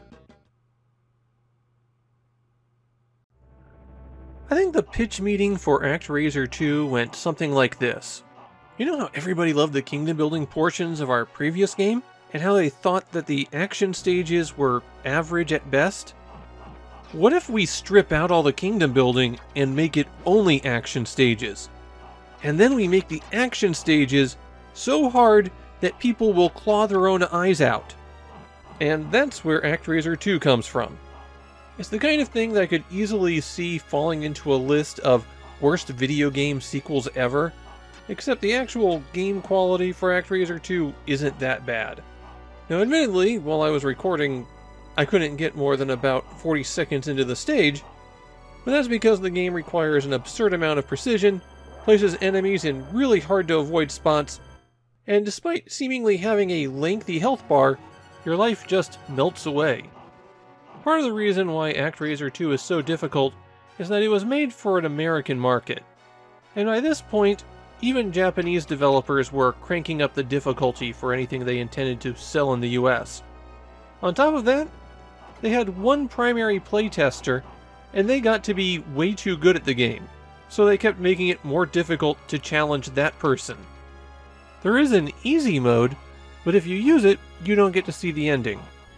One concession that they make to players is that you can choose to do the beginning stages in any order, but you will have to beat them all. So you could choose to get through ones that you find easier, or you could bang your head against the difficult ones. There's no character progression, it's not like you get weapons to help you take out the different bosses. so it really doesn't matter what order you choose to do the stages in. But beyond ActRaiser 2's absurd difficulty, this is a very technical game, and it's well made. You can double jump into a glide and then cancel that to land where you want. You've got a shield that you can position, and a sword swing that goes in a few different directions. There's a lot more going on here than your traditional platformer. It's just also going to trip you and then kick you in the ribs a few times while you're on the ground moaning.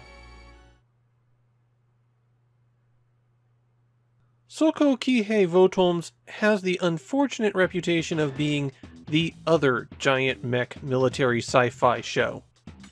Once you've gotten through Gundam and Macross, then you go to Votoms. The plot of the game doesn't really tie into the plot of the series too much, beyond using the same setting. The plot of the game is about a kid whose family is killed by a mysterious group of mechs, and he follows their trail into a series of gladiatorial battles. The game is a third-person shooter, where every stage has you dropped into a square with some opponents, and then you try to maneuver around them, firing wildly until somebody's dead. If you're used to modern shooters, the clunkiness of the controls for Votoms is going to be a really steep learning curve. There's no strafing, your turning radius makes a school bus look nimble, and at least on the first stage, there isn't even any cover. Once your opponents have drawn a bead on you, it's really hard to get away, and the arena is just too small for you to try any fancy maneuvering. Another issue is that you're going to be fighting the same robots over and over again, and they have some very deep health pools. You have to pound on them for a long time before they finally go up. The result is combat that's extremely difficult to play, but also not very engaging. In these early stages, the only weapons that you have are your fists and a machine gun, and those aren't especially effective. There's only 8 stages in the game, but because you're just doing the same thing over and over again, it still feels like that's too many levels. Soko Kihei Votoms is a game that looks really good from the outside. You might be watching this saying to yourself, wow, it actually looks kind of cool. But it is a miserable slog to play. Still, I can't dispute that it's very difficult. It's just maybe not a game I'd want to go out of my way to beat. Released on the same day as that Votoms game is this Macross game. So I guess it was a giant robot showdown. And in terms of quality, Macross wins, hands down. This is one of the more interesting shoot-'em-ups on the Super Famicom. You get your choice of 3 characters, each of whom has a completely different weapon loadout. The mech that you're piloting transforms. It wouldn't be a Macross game without that, of course. And what weapon you're using changes depending on the form. All of this gives you a whole lot of options to deal with the invading aliens. If you stop firing, you'll even charge up a special move where you can capture enemy fighters and use them on your side. Even the stages are wildly inventive.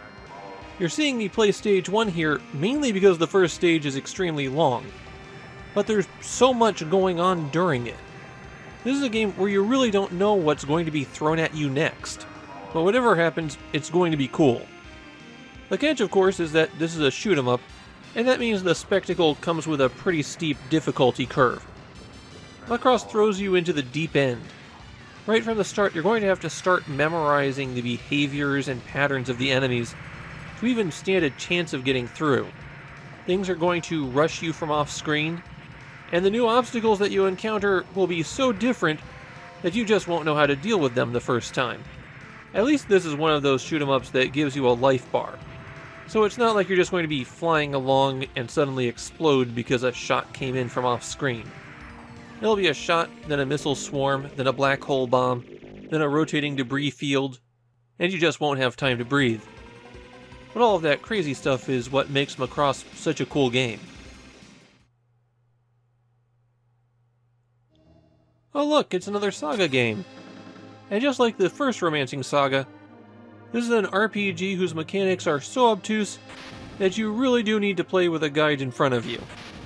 In Romancing Saga 2, rather than earn experience points and level up, you have to fulfill certain conditions in order to get characters to learn new abilities. And these conditions are not always straightforward. One of the quirks of this system is that the more powerful of enemies that you're facing, the more likely it is that a character will be to develop a new ability. And so it's actually worthwhile to throw yourself into desperate battles and see what shakes out. There's a lot more to Romancing Saga than that, of course, but digging into its myriad of unique RPG systems would have to be its own video. Even the plot of Romancing Saga 2 is radically different, as you play as a would-be emperor conquering the world, and you have to defeat 7 heroes who are getting in your way. And there's even multiple routes through the game, as how you choose to handle scenarios determines how the plot of the game plays out. Unfortunately, all of these systems are really difficult to understand, particularly how they all interact with each other. And as I said, you pretty much have to play with a guide in front of you if you're going to make any progress. Even the developers didn't seem to really understand all of the systems, because a lot of them are severely bugged. Romancing Saga 2's list of critical game bugs that you'll encounter is almost as long as the list of weird features that they packed into the game. And all of this actually makes getting started in the game extremely difficult. Until you've gotten lucky and been able to develop your character a little bit, you're going to get kicked around. And that's another reason to have the guide in front of you, except the guide won't be able to save you there. But there's one more thing about Romancing Saga 2 that truly earns it its place on the list of impossible games that you'd want to beat before you die. And that's because it has pretty much the hardest final boss of any RPG ever made. In fact, you've been watching me fight it with a maxed out party, and I'm still going to get trashed. Pretty much the only way to beat it is to cheat. You have to use some real broken techniques in order to get through this battle. On the other hand, if you can beat Romancing Saga 2, then you've really earned some bragging rights. It really feels like we're in the shooter portion of the list, doesn't it? And we're getting some good shoot-'em-ups. R-Type 3 is a huge step up from the previous Super R-Type that we saw. Now you have your choice of 3 different weapon loadouts. They'll give you a different pod with slightly different behaviors, and give you a different set of weapon progressions. The stages are enormously improved as well. It's not like the levels in Super R-Type were bad, it's just they felt very 1988. While R-Type 3 really updates the design sensibility. The stages are more dynamic, with obstacles that are shifting and spinning around you. And the slowdown that plagued Super R-Type is all but gone. But even though it's been improved, R-Type 3 still has a lot of the R-Type difficulty. Checkpoints are rare, so a death will send you way back. And there's tons of things that will just kill you the first time that you encounter them. This is a game that really relies on you memorizing the stages and the obstacles that you're going to face. On the 4th stage in particular, there's a maze that will be fatal to you a lot of the time, because there's so many dead ends. It also increases the difficulty as you play. Enemy patterns will change based on how long you've been playing for, and how powered up your ship is. They don't even have the excuse of being an arcade game trying to suck down quarters for this one. R-Type 3 was made for the Super Famicom. Irem just likes their shooters to be mean. Hey, we've reached the halfway point of this list. 50 games down, 50 to go. And we've been at this quite a while. So this is a good point to stop for a bit, take a break, refresh your drink, use the restroom, take care of whatever you've been dodging by watching YouTube videos. It's okay, this video will still be here when you get back. In the meantime, once again I'm going to take some very brief looks at Game Boy games that tie back to some of these impossible games. The first Hokuto no Ken fighting game wasn't Hokuto no Ken 6, it was Seizan Juban Shobu for the Game Boy. Of course, since that game predated Street Fighter 2 by over 2 years, the fighting game mechanics are really rough. Most people aren't going to have a whole lot of fun with it. Something a little bit more exciting is the Game Boy port of Parodius Da. One of the interesting things about the Parodius ports is that they often put their own unique spin on the game. While you can see the reflections of the original Parodius Da in the Game Boy version, it's also been scaled down. basically reworking it to something that plays pretty well on the go. All the big moments from Parodius are here, they're just shrunk down a lot.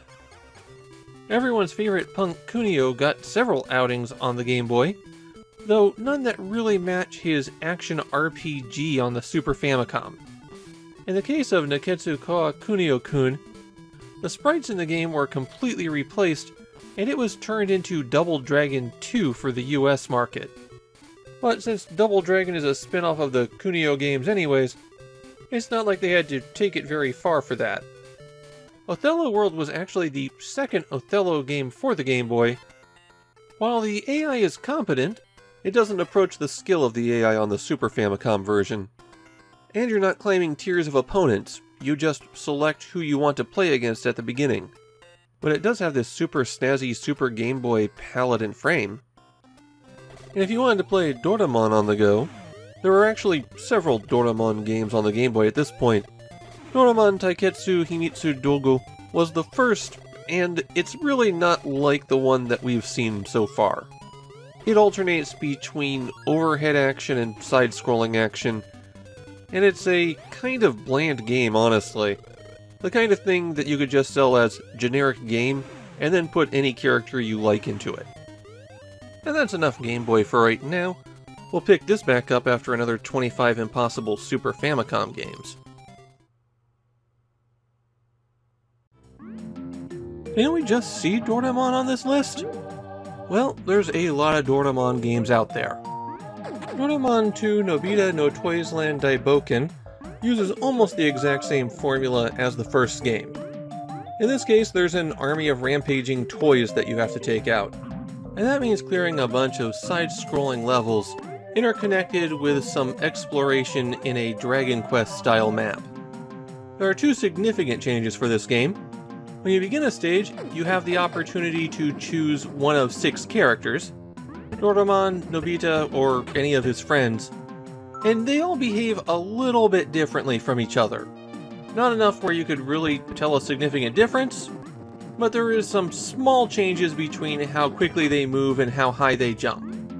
The other thing is that you have an arsenal of toy-based weaponry to cycle through.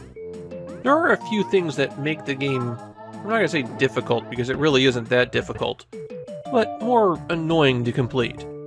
The bosses are enormous damage sponges, requiring a ton of hits, and you really don't get any feedback that you're doing anything to them. You'll have to pound on them for a long time before they finally go down. Also, there's no checkpoints on any of the stages, so if you die at any point, including the boss, then you have to start over. There are a few stages that are notable for tricky jumping and the possibility of an instant death, but I personally don't find it to be especially difficult. In fact, I think it might be the easiest game on this list. Definitely not something I'd flag as an impossible game.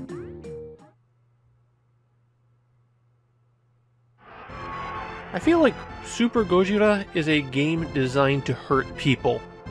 In fact, I'd rather play the rival Giant Monster Gamera's game on the Super Famicom, and that game's awful. The concept is that aliens are directing giant monsters to attack the Earth, and so some scientists have put a mind control device on Godzilla, and are driving him around cities, smashing through buildings until they reach the rival giant monster. Then Godzilla engages with it in one-on-one battle. There are 2 game modes here, neither of which work. First, you have an overhead map where you very slowly walk Godzilla around the city. There are some points of interest, like tanks under alien control that you want to smash through, and nuclear power plants where Godzilla can recover health. But for the most part, it's look at the small map, push a direction, watch Godzilla very slowly make his way into that next square, and then repeat. It's less exciting than the human parts of a Godzilla movie. Once you make your way to the other monster, it becomes a fighting game style battle. The movement here is very stiff, and the controls are terrible.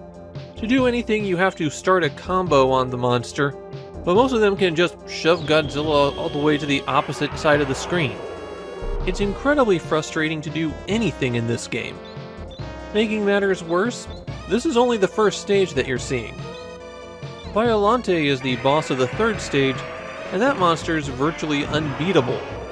It's a strange mix where you go from the trivial and not very interesting overhead map sections, and then go into the absurdly difficult fighting game sections. This is one of those games where you absolutely have to read the manual as well. It will just be impenetrable if you don't. Super Gojira is a game that's incredibly unfair and unfun, but at least it has some familiar giant monsters in it.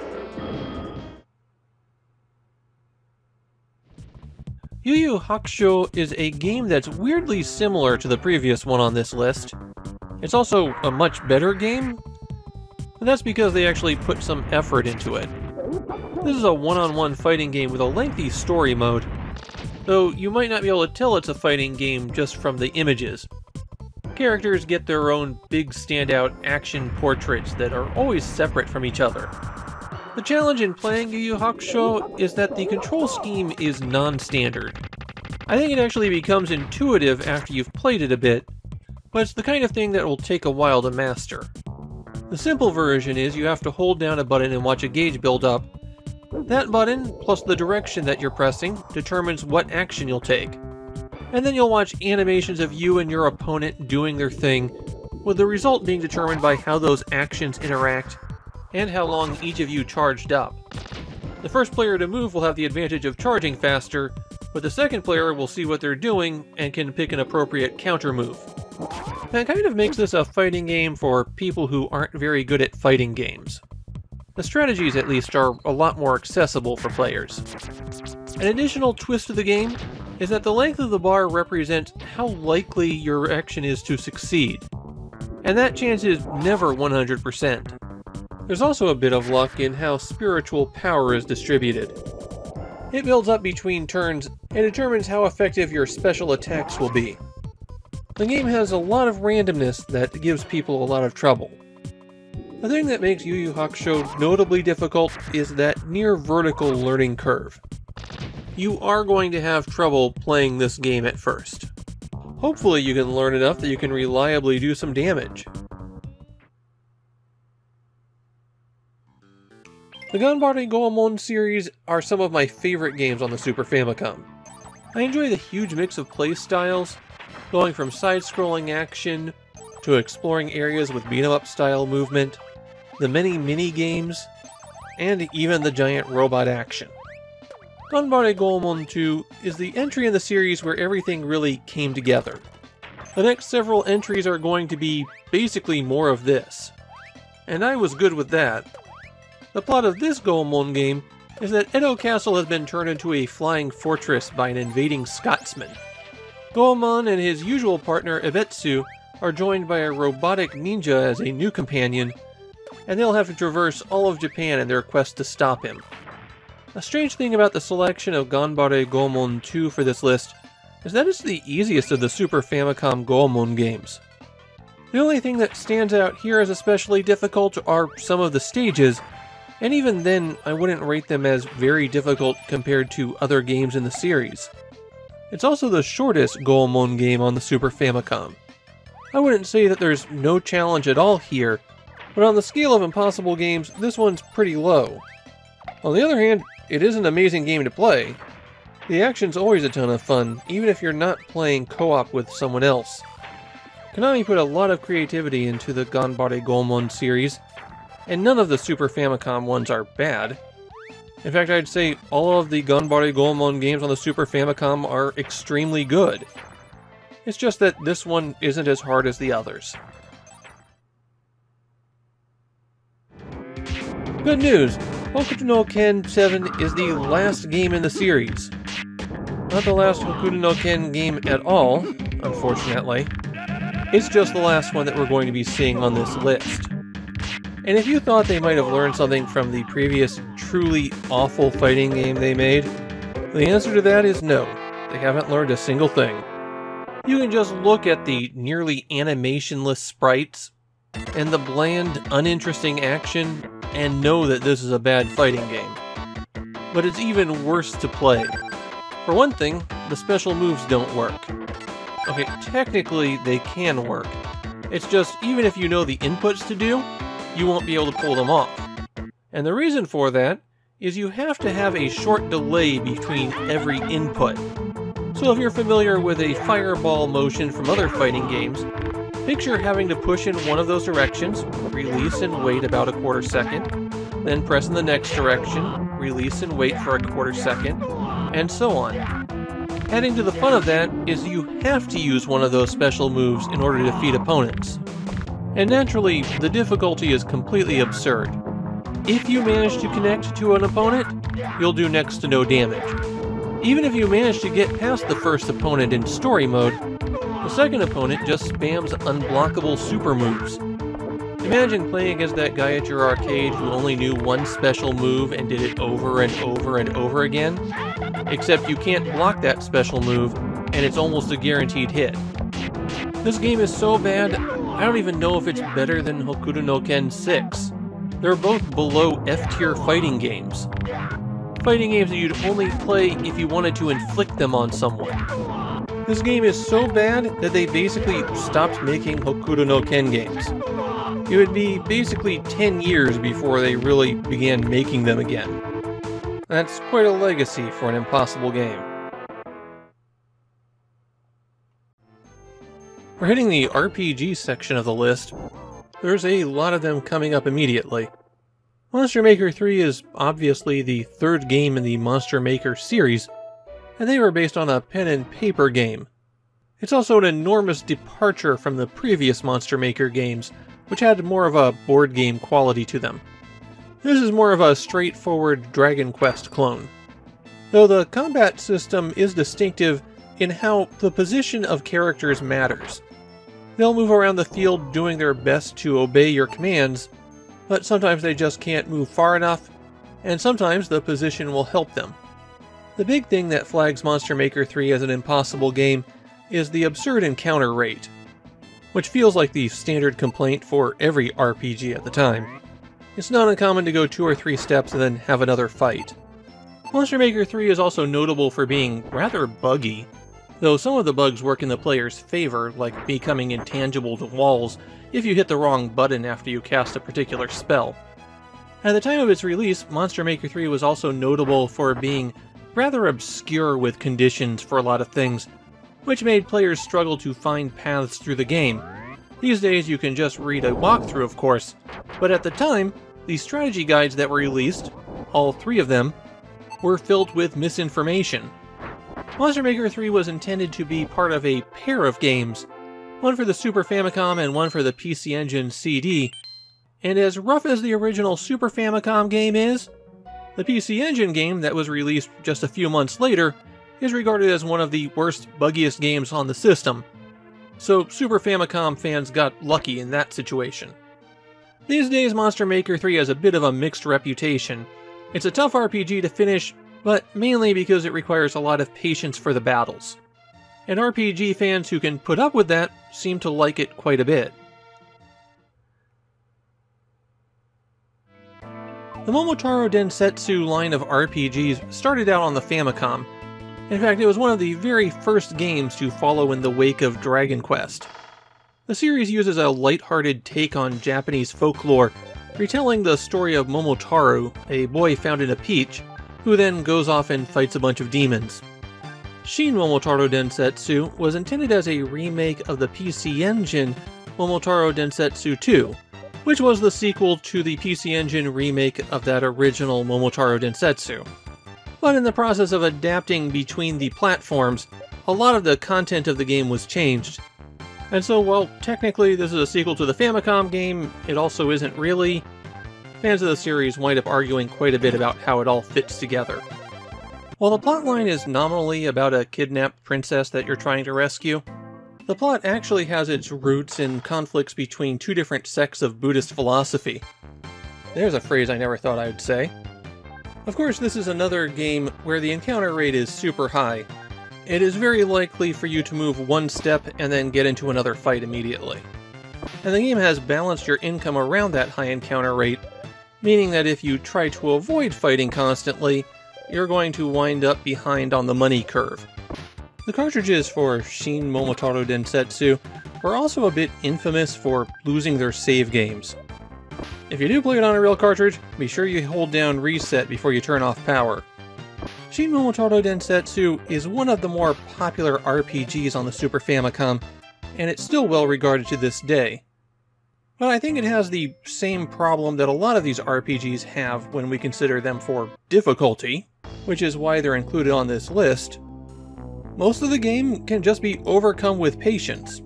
There are a few puzzles that will require some knowledge and ability to get through, but as long as you can put up with the game long enough, you can get to the ending. So I noticed an issue with what I hope is the editing that started around this point. The book rates Sailor Moon R as 1 star for quality, and this is not a stinker by any stretch. I don't think I'd put it at the top of my Super Famicom rankings, but it's a pretty respectable beat-em-up that has a huge cast of characters, all with distinctive moves, a pretty good variety of enemies, and just enough challenge to keep you coming back. And since Arc System Works developed it, it also happens to have some pretty decent animation. Even in Japan, it's a pretty well-regarded Super Famicom game. So why does this book give it 1 star for quality? The only thing that the book even hints might be a reason is that some characters are just better than others. And if you choose one of those easy characters, then you won't have any trouble clearing the game. But that doesn't really feel like a reason to put it at the absolute nadir of Super Famicom stuff. We'll see another game in a couple of entries where the 1 star rating is even worse. And that's making me suspect that there might be some poor editing at work here. Sailor Moon R is a straightforward beat-em-up to play. You only have one attack button, a jump button, and a super move. But there are a variety of attacks that come out of that. There's a fighting game mode as well in it, and I think that the character balance is more of a problem with that than it is with the story mode. Sailor Moon R has a reputation as an especially easy game, even if you don't use one of the characters that trivialize everything. It makes me wonder if the author of the book might have been thinking of a different Sailor Moon game on the system. There certainly are a lot of them. That said, I think it's an enjoyable game. By all means, play it. And if you wanted to own it, you can find boxed copies for about 1,000 yen.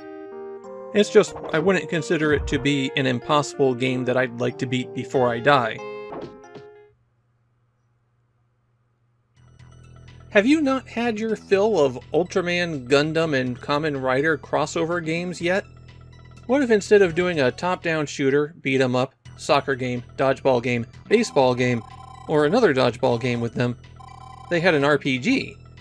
And this RPG is regarded as a real train wreck. Just about the worst RPG on the Super Famicom. So, you know, living up to the high standards of a Bon Presto game. The plot is a mashup of all 3 franchises, and honestly doesn't make any bit of sense anyways. It's basically all of the bad guys do their bad guy things. The thing that makes Gaia Saver stand out is the terrible combat system. At the start of every turn you can choose to just hit the attack button, and that's sufficient to have everybody do a move on some enemy. But move is randomly selected, though for many of them there isn't a significant difference between the moves. The exception to that are special abilities, which consume a bit of MP for the character. You can give every character orders directly, picking out exactly what they'll do and who they'll target, but this is another one of those RPGs with an absolutely overwhelming number of random encounters, so you'll probably want to rely on the auto battle anyways. You fully restore your health after every fight, but restoring MP requires using an item or going to certain special locations. And that means that the auto combat is going to make you run out of that vital resource a lot. There's also a game where you'll encounter a lot of enemies that are especially spongy, take a ton of hits to defeat, and you'll be working on them for a while. Fortunately for you, there are some moves and items that are just overwhelmingly powerful. And once you have those and know to use them, then the game becomes trivialized. It's just tedious. And of course, the game has a lot of locations that look identical, and while you might know your next destination, you won't know where it is. Which means you're going to be spending a lot of time wandering identical looking locations, hoping to find the right place. Gaia Saver is another situation where, as an RPG, it's not especially difficult, just something that will grind you down until you wish you had stopped. The thing that makes this one impossible is that you're not going to want to play it very long. It's 1994, and we're already getting Megami Tensei spin-offs. Majin Tensei kicks off a whole new sub-series for the giant, sprawling franchise. This time, they're taking on strategy RPGs. The Megami Tensei series are known for being especially difficult RPGs, ones that don't hold your hand, give the player a ton of options, and let them dig some very deep holes for themselves. And all of that occurs in Majin Tensei. The concept of the game is that a boy living in apocalyptic Tokyo, because there's always an apocalyptic Tokyo in Megami Tensei games, he receives a program that will let him summon demons. And he proceeds to use that program to recruit allies, and proceeds to fight a series of strategic battles against the armies of demons that are roaming the world. In battle, you've got to juggle recruitment, collect enough resources that you can afford to keep bringing out more demons, watch the timings on your summoning so that they coincide with the most opportune moments, and balance your forces as you fight your way through the scenarios.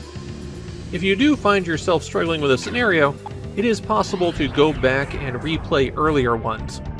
So it's difficult to get truly stuck, but you could find yourself in a situation where you'll have to go backwards for quite a while in order to build up enough to continue. The unit balance isn't great in Majin Tensei, and in this case it's not a situation where some of them are overpowered, it's a situation where some of them wind up being especially weak. Which again means that if you build your forces wrong, you could find yourself in some deep trouble. This is also a game where getting the best ending requires a lot more effort than many players might be willing to put in. You'll have to do extensive side quests and fulfill requirements that aren't always clear. So even if you beat this one, you might not consider it completely clear unless you do a lot more work. Olivia's Mystery is one of the strangest games on the Super Famicom. It is a narrative, animated jigsaw puzzle game. You get a long block of story text, and then you have to solve a jigsaw puzzle where the picture is animated. You don't have any idea of what the picture would look like beforehand. The puzzles are not easy to solve. You're not given a picture of what it looks like, so even when you start making out shapes from the mess, you don't know where they fit in the frame. On top of that, pieces can be mirrored horizontally and vertically, so you still have to work out the correct orientation for everything. The story block will give you some hints on what you're supposed to be doing, but not that much of a hint. Another complication is that some pieces are duplicated. These duplicates will be fake pieces that if you put into the puzzle, will pop out. There's 18 puzzles that you'll have to play through like this, and the timer in the upper right-hand corner is continuous for the whole game. That becomes important because there are 3 different endings to Olivia's Mystery, and your final puzzle is dependent upon how long it took you to get there. It's challenging just to get to the bad ending. Getting to the good ending is a real accomplishment. Olivia's Mystery was going to be part of an entire line of puzzle games like this, but they only made one more of them before stopping. This one's a more creative brain teaser than you might expect from the idea of a jigsaw puzzle video game, particularly since most of the puzzles are designed to be disorientating. This one's an interesting game that's harder than it looks. Kido Senshi V Gundam is one of those games that's less challenging and more just unpleasant to play. It follows the plot of the television show, or at least part of the television show since it wasn't finished airing at the time of the game's release. The concept is you have to take on a set of enemy mobile suits in short action scenes. You're in an arena, and enemies will just drop in on you. Once you've beaten enough of them, you're allowed to go on to the next stage. The first thing you're going to notice as you play is that the V Gundam is about the least maneuverable, least responsive machine that you could possibly drive. It can't even jump.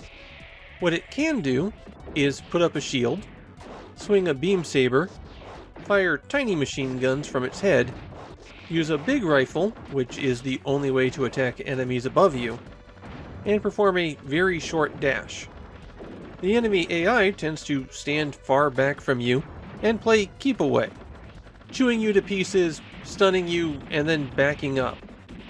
Since the rifle has limited ammunition, you're probably going to run out before you manage to take out all of the enemies on a stage. Players came up with an easy solution for that. If you crouch in a corner and put up your shield, then they can't hurt you either. Which means you can almost always win a battle, just very, very, very slowly. Kido Senshi V Gundam is also one of those games where you have to beat it on hard difficulty in order to get the ending. And if you didn't think the game looked and played cheap enough on its own, all of the sound effects were reused from an SD Gundam game that Tosei and Bandai had already made. I don't have two minds on whether or not this is a valid, impossible game. If you try to play it straight and get the best ending, it is annoyingly difficult, and you will be beating your head against the wall. On the other hand, if you use the cheesy tactics, it's beatable, you're just going to be putting yourself to sleep as you do it. In the end, I guess this is a game where very few people would have ever seen the ending. Shin Megami Tensei 2 is a cursed game. And I'm not speaking figuratively here. As the fan lore goes, at the outset of every Megami Tensei project, the head of the team visits a particular shrine. They did not do this for Shin Megami Tensei 2, and as a result, the game is cursed. That's why the game is riddled with so many bugs, some of them potentially destroying your progress and forcing you to start over. Yep, the bugs are definitely the result of a curse by a vengeful spirit, rather than an overworked team stretched thin by a huge number of projects. The plot of Shin Megami Tensei 2 is the common one for the Megami Tensei games. Tokyo's been destroyed, and now demons wander the world. The player is a human who has the ability to manage those demons, and so you'll have to both fight and recruit them to make your way through the game until you finally kill God. The Megami Tensei games are already relatively difficult RPGs, since they tend to have more tactical considerations than most other games in the genre. In particular for this one, when you create new demons by fusing two together, a standard for the series, your new demon will inherit abilities from one of its parents. That will carry forward in other Megami Tensei games, and it means that you have to think about how you're developing your party. This is also one of the monster RPGs for the Super Famicom, longer than most of them, and in this case, it's not because it requires a massive amount of grinding. There's a long, epic story involved here. But enough of that, let's talk about the bugs. The most infamous of these was a bug that struck if you summoned more than 7 times in combat. This may sound like it's a rare thing to occur because how often do you need to bring out new party members in the middle of combat? But summoning is how you deal with one of your demons getting killed, and there are a lot of instant death attacks in this game. Against some bosses, you are going to have to summon a few times. When you summon the 8th time in combat, you corrupt the game's memory, and then anything can happen. Maybe you'll get lucky and all your stats will suddenly become the maximum. Or maybe it'll scramble your save file. That's not even the only memory corruption bug that you could easily stumble across. If a spell is reflected back at a party member that doesn't exist, memory corruption. There's a spell that you can use to temporarily summon other demons that appears to have the wrong memory offset, and so will load up all sorts of crazy things. And plenty of bugs that will just freeze the game when they occur.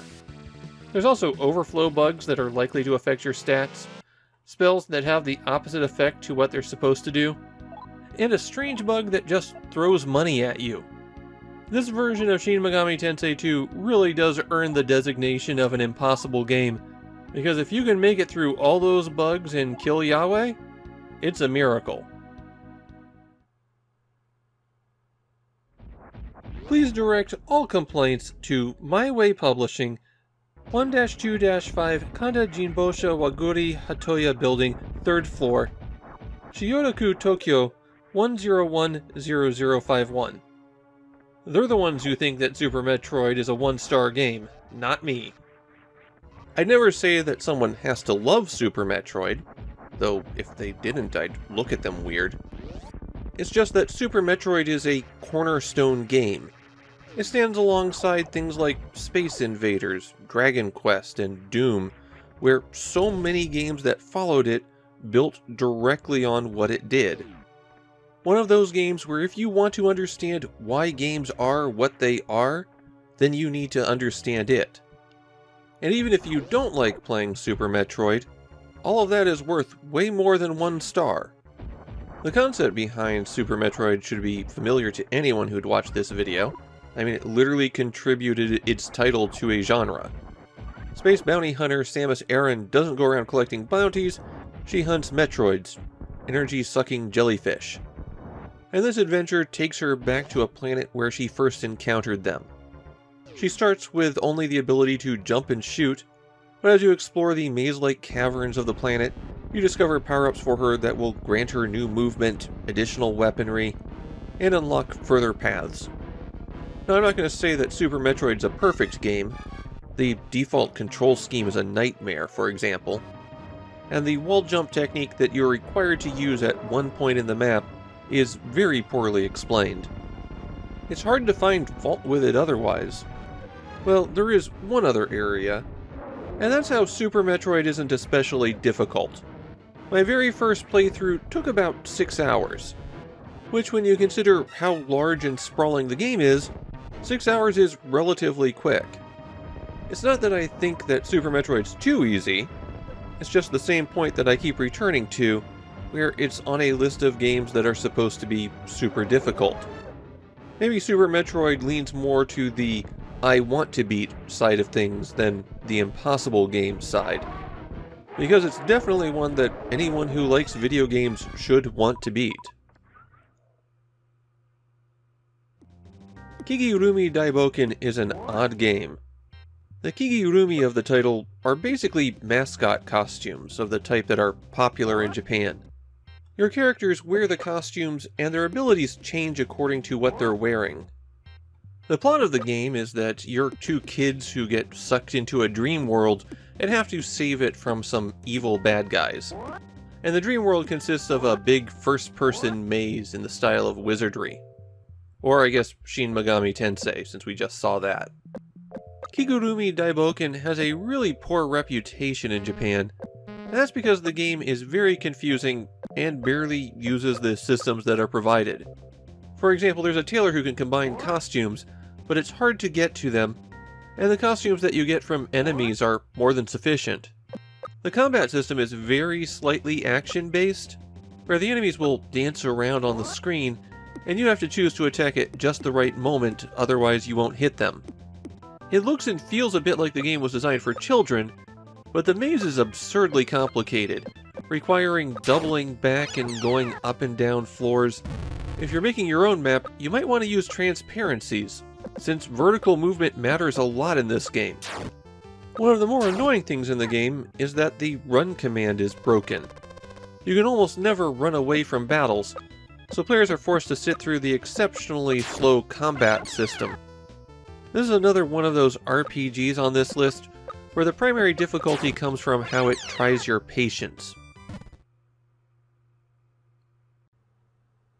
I'm trying to think if Super Bomberman 2 is the peak of the Bomberman series. I don't think it is when it comes to multiplayer, and that's the big reason to play Bomberman games. But when we're talking about impossible games here, we're looking at the single player mode. And is Super Bomberman 2 the best of them? The plot of the game doesn't matter. There's an evil guy doing evil things on Bomberman World, and Bomberman decides to go bomb him. There, done. Let's get on with blowing stuff up. Super Bomberman 2 sets the pattern that the rest of the Super Bomberman series will follow. All of the games follow the same general rules. You drop bombs that explode after a few seconds, blowing up blocks will uncover power-ups that make your bombs better, blow up all the enemies on the stage, and then go through the exit door to get to the next level. However, Super Bomberman 1 was relatively primitive in comparison to Super Bomberman 2. This is where they really started throwing in all of their ideas for how to improve the game. You've got elaborate scrolling layouts that are much larger than the stages in the original game, things on the playfield that affect how your bombs act, and opening the exit door isn't as simple as uncovering it and blowing up all the enemies. I think the reason that Super Bomberman 2 was chosen for this book is that opening that door after you defeat all the enemies is sometimes not straightforward. The first Super Bomberman was basically a slightly better version of the 8-bit Bomberman games, while Super Bomberman 2, and by extension the rest of the series on the Super Famicom, take that concept and push it in new directions. Now all of that said, I'd probably go with one of the PC Engine Bombermans as the best multiplayer one, and one of the later Super Bomberman games as the best single-player Bomberman, and I don't even know which one I'd consider to be the most difficult. Bomberman's always a game where you're far more dangerous to yourself than the enemies are to you. This is a game that can be mean, but really you're going to be cursing yourself when you die. We've hit the section of the list that has all of these surprise Western releases that came 30 years after the original Japanese. Shin Neketsu Koha Kunio-tachi no Banka has a relatively recent re-release as River City Girls Zero, because the recent revival of the Kunio series as River City Girls is a long-after sequel to this game. This would be the last Kunio beat-em-up that Technos Japan would work on before they suddenly went bankrupt. And as appropriate for such a trailblazer, Shin Neketsu Koha was way ahead of its time. It's basically a modern character action game. There are long cutscenes to introduce what's happening, and then you fight a brawl in some unusual location. And once you've cleared out those enemies and maybe fought a boss, you get another long cutscene. The storyline is that Kunio's arrested for a crime he didn't commit. One of the few he didn't commit, I guess. And then he busts out of prison to go find the real perpetrator. As you might guess, since this was re-released as River City Girls, Kunio teams up with allies, including some women, and you can swap between characters freely. Each of them has their own life bar, and the game's difficulty is set up to take advantage of that. You only refill your health when you complete a stage. And since you can effectively have 4 life bars, even the small fries that you fight have special moves that do extreme damage. Technos did provide an easy mode for the game, but it's one of those situations where the game ends halfway through and tells you to play on a harder difficulty. Another challenge in the fighting system is that you're really dependent on your own special attacks. Your standard punches and kicks effectively do nothing, so you have to learn everybody's full set of moves in order to be effective during a brawl. Shin Neketsu Koha is a very difficult brawler. If you try to beat this one, you're going to get your teeth punched in a lot. At least they give you regular passwords as you progress. It's still a tough one to complete, though. As I've been progressing through the book, I've been playing a lot of really bad fighting games. So imagine my surprise when I played one that's actually good. And I hadn't really played World Heroes 2 before, because I hated the first World Heroes. Why would I give the second one a chance? Now in fairness, fighting game fans have a lot of problems with this one. But still, this is a breath of fresh air for me. In the footage here, I'm playing in Deathmatch mode, a gameplay style where both characters share 1 health bar, and the stage arenas are often filled with hazards. Things like landmines or beams that shoot down from the sky, or rushing water that pushes you around. For the most part, fighting your way up the ladder of opponents isn't too bad. The real challenge kicks in once you reach the final boss, who's an input-reading, ultra-damaging, cheating monster. One thing that the player has working in their advantage there is that all of the characters have an infinite combo. So if you can get it started, you're guaranteed a victory. But it's still probably not something that you'd actually want to use with friends. It also has one of the common problems with classic fighting games, where many characters have certain moves that are just outright overpowered. Techniques where there's just not effective counters to them. Those are the kinds of flaws that I think really only show up when you're playing World Heroes 2 at a high level. For just grabbing a fighting game to play with some friends, this one's not a bad choice. As an impossible game, well, the only thing that really makes it impossible is something that has in common with a lot of fighting games of the era. A final boss that's so cheesy he could be put on pizza. It doesn't make for a very fun challenge when you easily climb up the ladder and then have to wait until random chance lets you beat the final boss. But it is super difficult. And here's the other game that got a Western release 30 years after it was originally released in Japan. Live Alive is widely considered to be one of Square's masterpiece RPGs. A game that takes the rules of the genre and breaks them heavily. The concept behind Live Alive is that it's not just a single RPG, it's a set of several small RPGs, and once you clear all of them, there's one final scenario that brings the stories together. And the scenarios are all widely different from each other. One of them takes in the Paleolithic, where there's no use of language. Another scenario takes place in modern day, where a martial artist just fights the strongest people that he can find. No equipment, no leveling, just fighting. And in contrast to that, there's a scenario where you're playing as a robot in the far future who almost never engages in combat.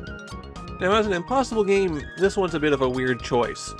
Even the combat-heavy scenarios aren't especially difficult.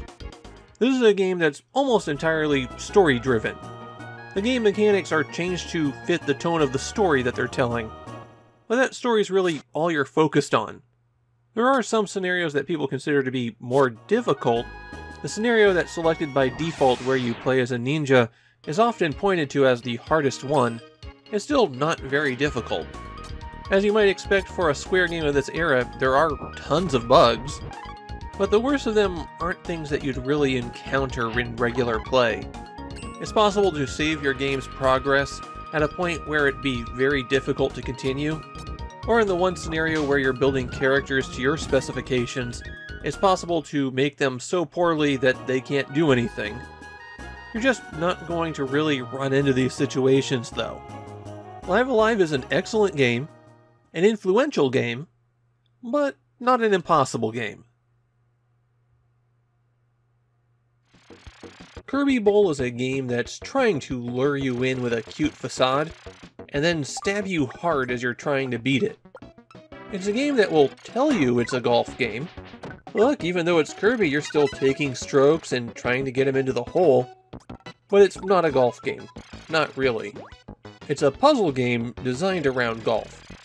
And it's one of the most monstrously difficult and cruel puzzle games on the Super Famicom. Your goal on every stage in Kirby Bowl is to shoot Kirby through all of the monsters. This knocks them out, and when there's only one left, that last monster becomes the hole that Kirby has to get into. When you start out, Kirby has 4 shots that you can take before he loses a life. These are represented by tomatoes, and you get 1 tomato back when you defeat an enemy, and 1 tomato back when Kirby drops into that hole. If you're not succeeding in doing something with every single shot, you're losing ground in this game. There are 8 courses with 8 holes each on them. The game starts out kind of tricky, and by the end it is nigh impossible. Technically, you can get a hole-in-one on any single hole, but good luck figuring out how to do it on most of these. Kirby can get special abilities from some of the enemies he defeats, and those will help you make some of the trickier shots. You still have to know how to use them at just the right moment, though. This is one of those games where if you're not familiar with it, you look at Kirby Bowl and you go, well, how hard could it be? I'm not joking around. It is very difficult. If I was making my own list of the hardest Super Famicom games instead of just following along in a book, Kirby Bowl would stand a good shot of making the list for being both playable and effectively impossible to beat. Oh yeah, Demons Blazin'. One of the top 3 Super Famicom games whose title gives you a very different impression of what the game will be about. This is the 3rd game in the Red Arimer series, which itself was a spin-off of Makaimura, or Ghost and Goblins. The games put you into the shoes of the Red Arimer, or Talons I guess, the monster that you always hated to see in Makaimura, flapping around just out of reach, mocking you, and then destroying the hapless player who comes along. In this adventure, the Red Armor is searching the demon world, looking for a monster that stole magic stones. The stones grant the ability to transform oneself and use super abilities, so naturally you're going to take advantage of those when you get them. The Super Famicom game plays fairly similarly to the first two games in the series, which were on the Game Boy and Famicom respectively. You can hover, cling to walls, breathe fire, and once you're past this first stage, there's a whole world to explore, along with power-ups that will let you access new areas. The game is moderately difficult, at least until the end boss. That final opponent is one of the most difficult bosses on the Super Famicom. A brick wall of difficulty that stops just about everyone in their tracks. Without him, the game still might have made a list of 100 impossible Super Famicom games, but with that boss, its place was guaranteed. There are also multiple endings to the game. It's possible to take on the villain of the story without recovering all of the stones. But if you do get all of the stones and beat him, that's how you unlock the true final boss that will kick your teeth in. Demons Blazing is an amazing game, one of the high points of the 16-bit era, and I think it makes a pretty good challenge. Shin Megami Tensei If is the game that set off the dominoes. The game is a spin-off of the Megami Tensei series that takes the demon summoning and merging and party management and moved it away from the hellish dungeons and ruins of Tokyo to a new setting, high school. And if that sounds familiar to you, it might be because the team immediately started working on PlayStation 1 follow-up that went by the title Persona. The plot of the game is that, in the middle of a school day, an entire high school was drawn into another world. Now it's up to the player and his school friends to get to the bottom of what happened. And if they can keep their head when all about them are losing theirs and blaming it on them, they might just be able to do it. If is built on the Shin Megami Tensei 2 engine. In fact, it was going to be an extra difficult version of that game, and then they decided to rework things. It was made on a very short development schedule, which resulted in it being a bit of a small game, but not an easy one. A lot of the same systems for handling your demon companions came forward from that game, but a new addition is possession. When your character falls in battle, you become possessed by your guardian demon. There is no game over here. The character can be revived and the possession goes away. But you actually want to die in some cases so that you can build up that guardian demon's abilities. The systems for handling that, as well as the relationships between your classmates, isn't especially transparent here. That's part of what makes If so difficult. On the positive side of things, a lot of the bugs that plagued Shin Megami Tensei 2 have been resolved, though not all of them. The biggest one that remains is that you can choose to auto-battle and there's no way to exit it. And in some cases, thanks to various immunities, you can't harm the enemy and the enemy can't harm you. Another issue with the game is that the early game balance is really rough. You will be defeated a lot in battle as you start out. You can't die, it's not really setting you back, you just also can't make any progress. Shin Megami Tensei If is a game that promises you an easier time than most of the Megami Tensei games, and then it stabs you pretty hard for thinking that. Get ready for the most room temperature hot take ever. I don't think Super Donkey Kong is a very good game. Yeah, I know that's a contrarian view so common that the only people who still seem to defend this as a good game are those who haven't played it in 25 years. Super Donkey Kong was of course one of the biggest hits of the 16-bit era, and it was just as big in Japan as it was everywhere else. It brought the arcade villain out of the early 80s and made him the hero of his own platforming game, where he was attempting to get his bananas back from a gang of pirate crocodiles. Its big selling point were its visuals, the pre-rendered 3D graphics that made up everything. Super Donkey Kong is a game that was so concerned with how things look that they didn't really consider how they played as a result of that look. It makes the visual design a bit of a mess. actively making it harder to play. It takes time to know exactly where edges are, and they don't really correspond to the visuals. And all of that is really at its worst when you reach the infamous minecart levels. Now that isn't to say the game is all bad. The music in it is all absolute classics, and some of the later levels have pretty good concepts behind them. But the bosses are about as generic as you can get, and about 3/4 of the stages are painfully generic. And the secrets aren't really any fun to collect, with no real reward at the end of those. Super Donkey Kong is a game that's never as good as you want it to be. I also don't think the game's especially difficult. The complete list of things that will actually push back against players are the minecart levels, a few of the stages in the last world, and the final boss. Maybe the hardest thing about the game is that you can only save at one spot in every world, so if you go straight on to the next stage after you beat a boss instead of backtracking, then you could be playing for a while before you can save. Even in terms of difficulty, I think the second and third games give you a better challenge. They're definitely the ones to play. The strangest thing for me about Breath of Fire 2 is that it takes place in the same world as the original Breath of Fire. Continuity between RPG sequels is weirdly uncommon, especially in the longer series. But as you're playing Breath of Fire 2, you'll come across a lot of things from Breath of Fire 1. Now personally, I find Breath of Fire 2 to be a relatively standard RPG. It's really not that difficult to get to the ending as long as you're willing to pound on it for a while. It's awfully grindy, you'll have to sit there and repeat the same battles over and over again, but it's not that difficult. Its addition to the list of 100 impossible games is because it's very easy to miss the best ending. There's a one-time missable event at one dungeon where if you do not have the correct character in your party, then you're locked out of it. Later remakes of the game add some signposting here to help make sure people don't miss it. The thing is, though, fans of the series think that the neutral ending is the better ending, or at least more thematically appropriate. So this is a game that's not especially difficult except for one particular part that doesn't really matter, and the people who like the game think it's better to skip it anyways.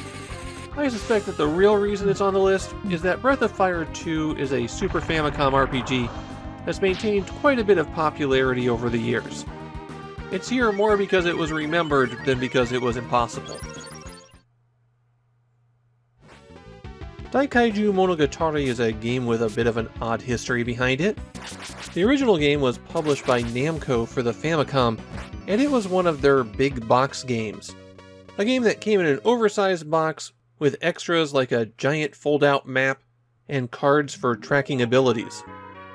All of those big box games for Namco were developed by Birthday, and when they decided to continue the series 6 years later, Namco wasn't interested, so they took it to Hudson. Though the format of Daikaiju Monogatari follows a different one of Birthday's big box games, Juve Quest. In particular, its complicated party handling system. You have characters who are permanently part of your group, a spot set aside in your party for a character you summon during the battle, and ones that are used by temporary characters who join for a short time and really don't develop.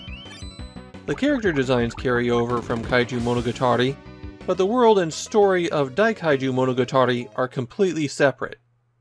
The plot of the game involves being a person summoned from another world and asked to defeat an evil overlord. Turns out that there's more going on, though, than what you see at first. In fact, the game is known for being rather dark and cruel for having such a bright and cheerful appearance. In fact, that seems to be the only reason it was included in the book. Though I don't think a cute RPG turning dark and scary is really something that makes it an impossible game. There are missable events that will lock you out of getting party members, and the game is often not especially well signposted. If you mash your way through some cutscene dialogue, you could easily find yourself having no clue what to do next. But that stuff is just par for the course for an RPG in the 90s. There's another reason why this game probably shouldn't be on this list, but I won't get to that for a little while still. Well, that's another 25 games down. We're 75 games into this 100-game list, which means it's time for another intermission.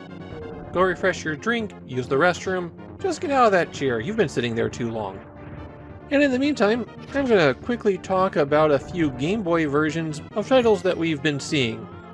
Ganbare Goemon, Sarawarata Ebisumaru, was the first Goemon game for the Game Boy, and it's a throwback to the Famicom style of Goemon games. You explore these levels in a style very similar to a belt-scrolling beat-em-up. Attacking people gets you money, which you use to buy equipment, which you use to survive until the end of the stage. There's also some small adventure and puzzle game elements to it, but for the most part, what you're seeing here is what you get. Monster Maker on the Game Boy is the first Monster Maker video game, period. And the Monster Maker that we saw before was Monster Maker 3 because of this game and then the Famicom RPG. This one is dramatically different from the Monster Maker 3 that we saw, which was more of a standard RPG. Instead, this one uses more of a board game format, with dungeons laid out as cards, and managing your character's resources is really the key to success. It actually makes it one of the trickier RPG-style games you're going to find, or at least the strategies aren't as obvious as they are in some. It's definitely a quirky game, though.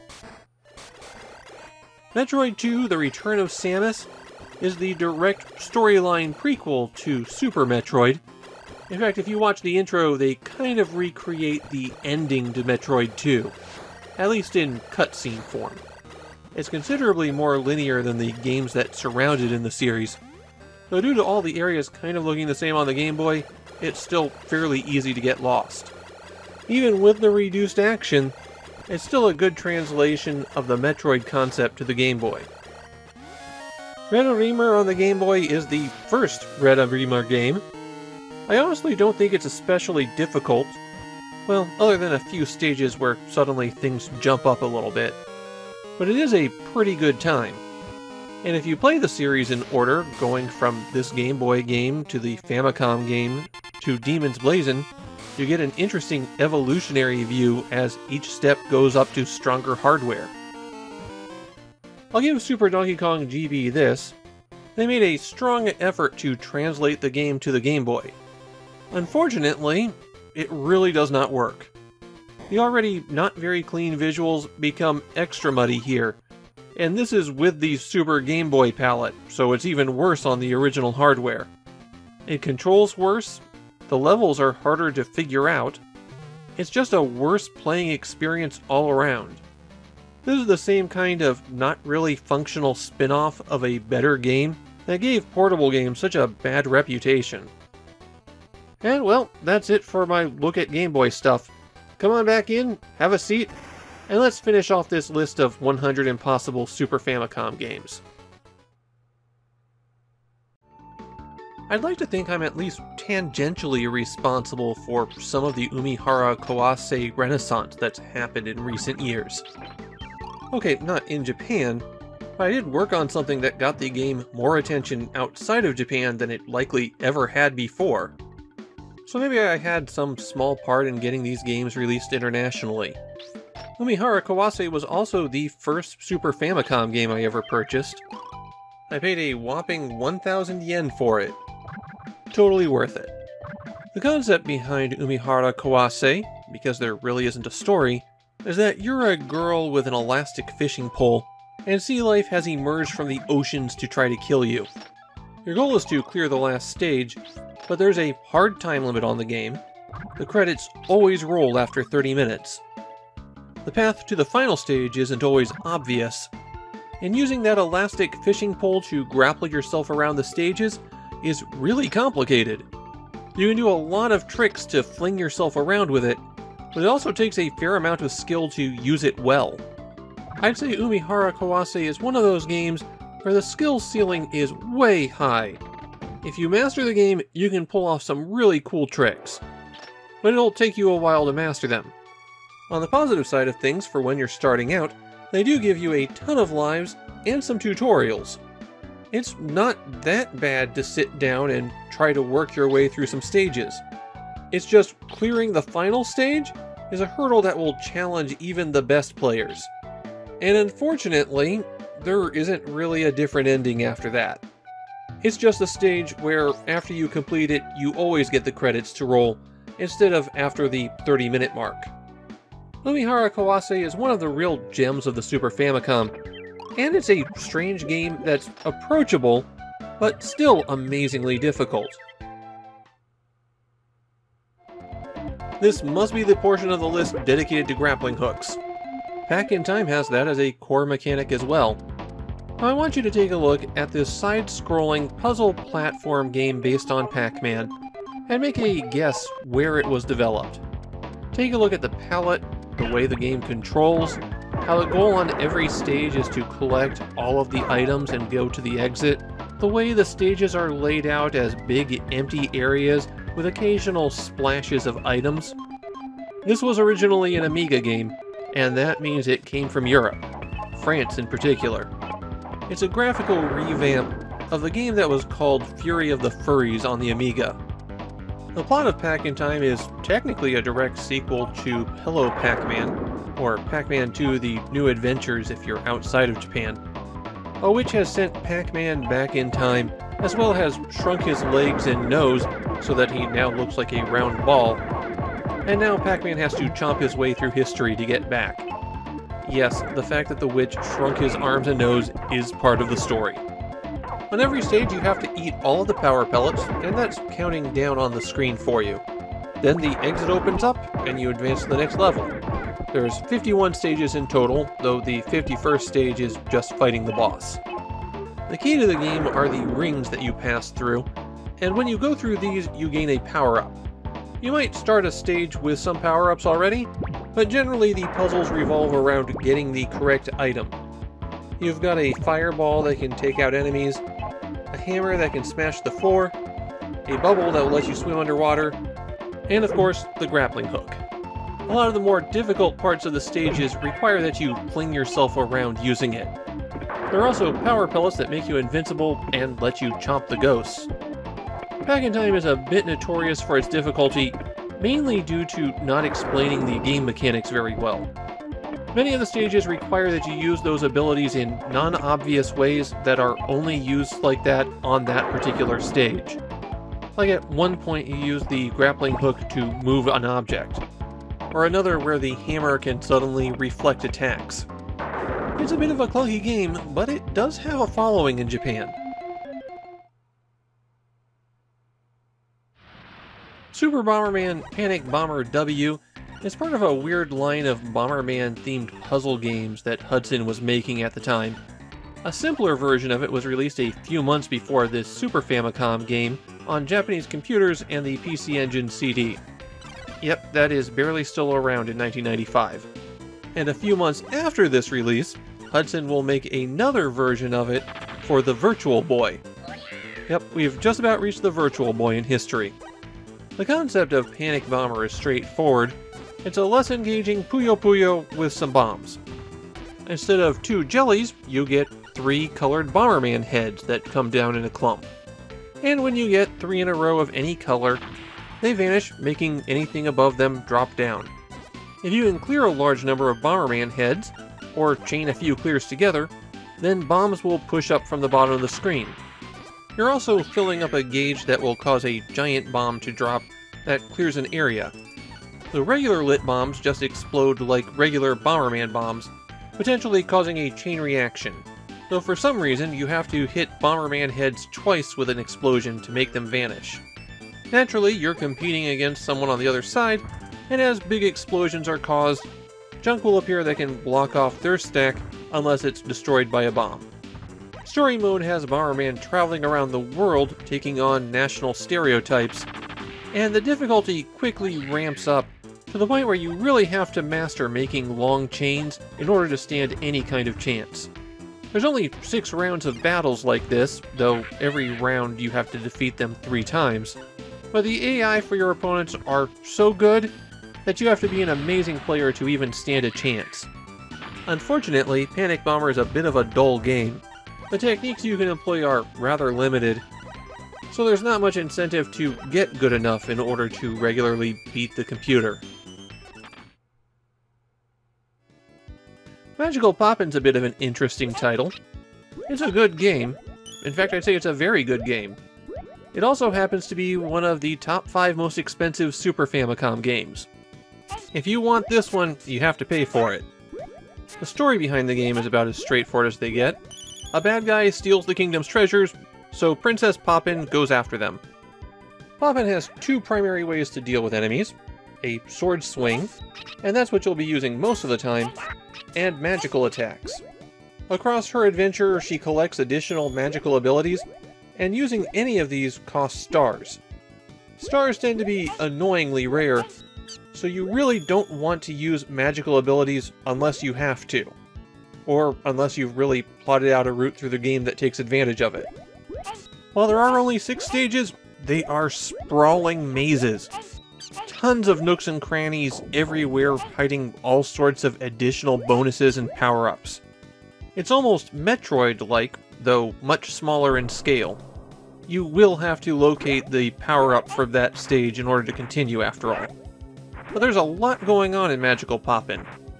The moment-to-moment gameplay isn't that difficult. What makes it a challenge is that unless you've mastered the game, it takes about 3 hours to finish. There are no save games and there are no passwords. You have to sit down and play it through. It's that length of the game and the fact that it's almost impossible to acquire that make Magical Poppin an impossible game. Shin Seikoku Lawares is one of the more infamous games on the Super Famicom. It's known for being an RPG that is completely incomprehensible. There are huge chunks of the story missing, and the game is riddled with typos, making it even harder to understand. Though it does have this giant level up text for some reason, which became a bit of a meme on the Japanese internet. The plot of the game is that it's a fantasy world where there are giant robots, and you're a young adventurer who wants to find a particular giant robot to use as a weapon. Don't ask me to explain it further than that, I actually can't. The reason for the confusion is that Shin Seikoku was not intended to stand alone. It was part of a whole multimedia franchise thing, with tie-in novels and comics and other things planned that were supposed to give you the whole picture. Not that it really helps anyone. The game is known for being aggressively mediocre. There's games with worse bugs, there's games with worse combat systems, there's games with worse dungeons, there's games with worse plotting. But it's rare for a game to be so consistently bad across all subjects. I was going to have a section here attempting to explain the combat system, which superficially looks like standard RPG combat, but it really isn't. The thing is, I've now read multiple explanations of it, and I still have no clue how it works. I don't even know if it's supposed to work the way that they're describing that it works, because some of it is so outrageous it sounds like those are bugs rather than actual design. The highlights are that equipment doesn't seem to really do anything, you can't use items in combat, and character stats all seem to work off of the lead character rather than the own character's abilities. Other negative aspects to the game are how you can't really explore the world. Instead, you walk out the door and choose a destination, then watch your robot slowly walk over there. When you get a game over, it's possible to crash the game. You can also do that by walking on the wrong spots in dungeons. Enemies don't drop cash in regular combat, you have to get into mech combat to earn money. And the bosses are notable for being brick walls of difficulty.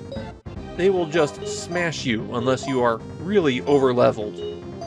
A lot of RPGs are more tests of patience than anything else, but Shin Seikoku is a game that will make you want to give up long before you finish. Snoopy Concert is a different kind of game. Right from the start, its development is weird. Pax Sofnica is typically credited as the developer, but it's known that Nintendo themselves worked on it as well. The publisher, Mitsui Fudosan, is one of the largest real estate companies in Japan, and Snoopy Concert is their only game. The designer is the creator of F-Zero, The person who composed most of the music composed for Super Metroid, and Gunpei Yokoi himself worked on it. It's not really clear why it has such a weird publisher rather than Nintendo releasing it themselves, but I suspect it's some kind of roundabout licensing deal with United Features Syndicate. The concept of the game is that Snoopy's holding a concert and nobody's showing up because they're all tied up with other problems. So Snoopy has to play through 6 adventuring game scenarios in order to make his concert a success. In these scenarios, you're not controlling Snoopy directly, you're controlling Woodstock, and you can point out places of interest for Snoopy. The scenario you're seeing me play here is Charlie Brown's scenario. It's one of the more straightforward ones, as everyone has just lost something and you have to make sure they get it back. Despite the game being based on Peanuts, it is notoriously difficult. Part of that has to do with how you don't have direct control over Snoopy, and sometimes it requires a little bit of finesse to interact with objects. And part of that is sometimes the puzzles are just really hard. It helps to use the Super Famicom mouse, but not everyone had access to that. On top of that, while the game does have passwords to let you continue playing, they tend to be not really as convenient as you'd like. In fact, one of the more difficult scenarios has to be done all at once. The passwords don't save any progress for it. Despite the challenge, Snoopy Concert is regarded as one of the best licensed character games on the Super Famicom. Snoopy Concert is one of the good ones. Der Langrisser is another game with a bit of a weird pedigree. Despite the title, it is not the first game in the Langrisser series. That would be the game released in the US as Warsong. Instead, this is a heavily, and I do mean heavily, modified version of Langrisser 2. So much has changed that it's considered to be a bit of a spin-off of the series, not an actual port, though it has the same storyline. The concept is that centuries after the first game, an emperor gets an evil sword and revives the demon armies, and then a descendant of the hero from the first game gets involved because they destroy his home village while looking for a woman. The basic structure of the game is that you have individual scenarios where typically you have to defeat all of the enemies on the field. You have a set of commanders and you purchase troops for them. Each commander has a different set of units that they can lead and provide their own modifiers to those units.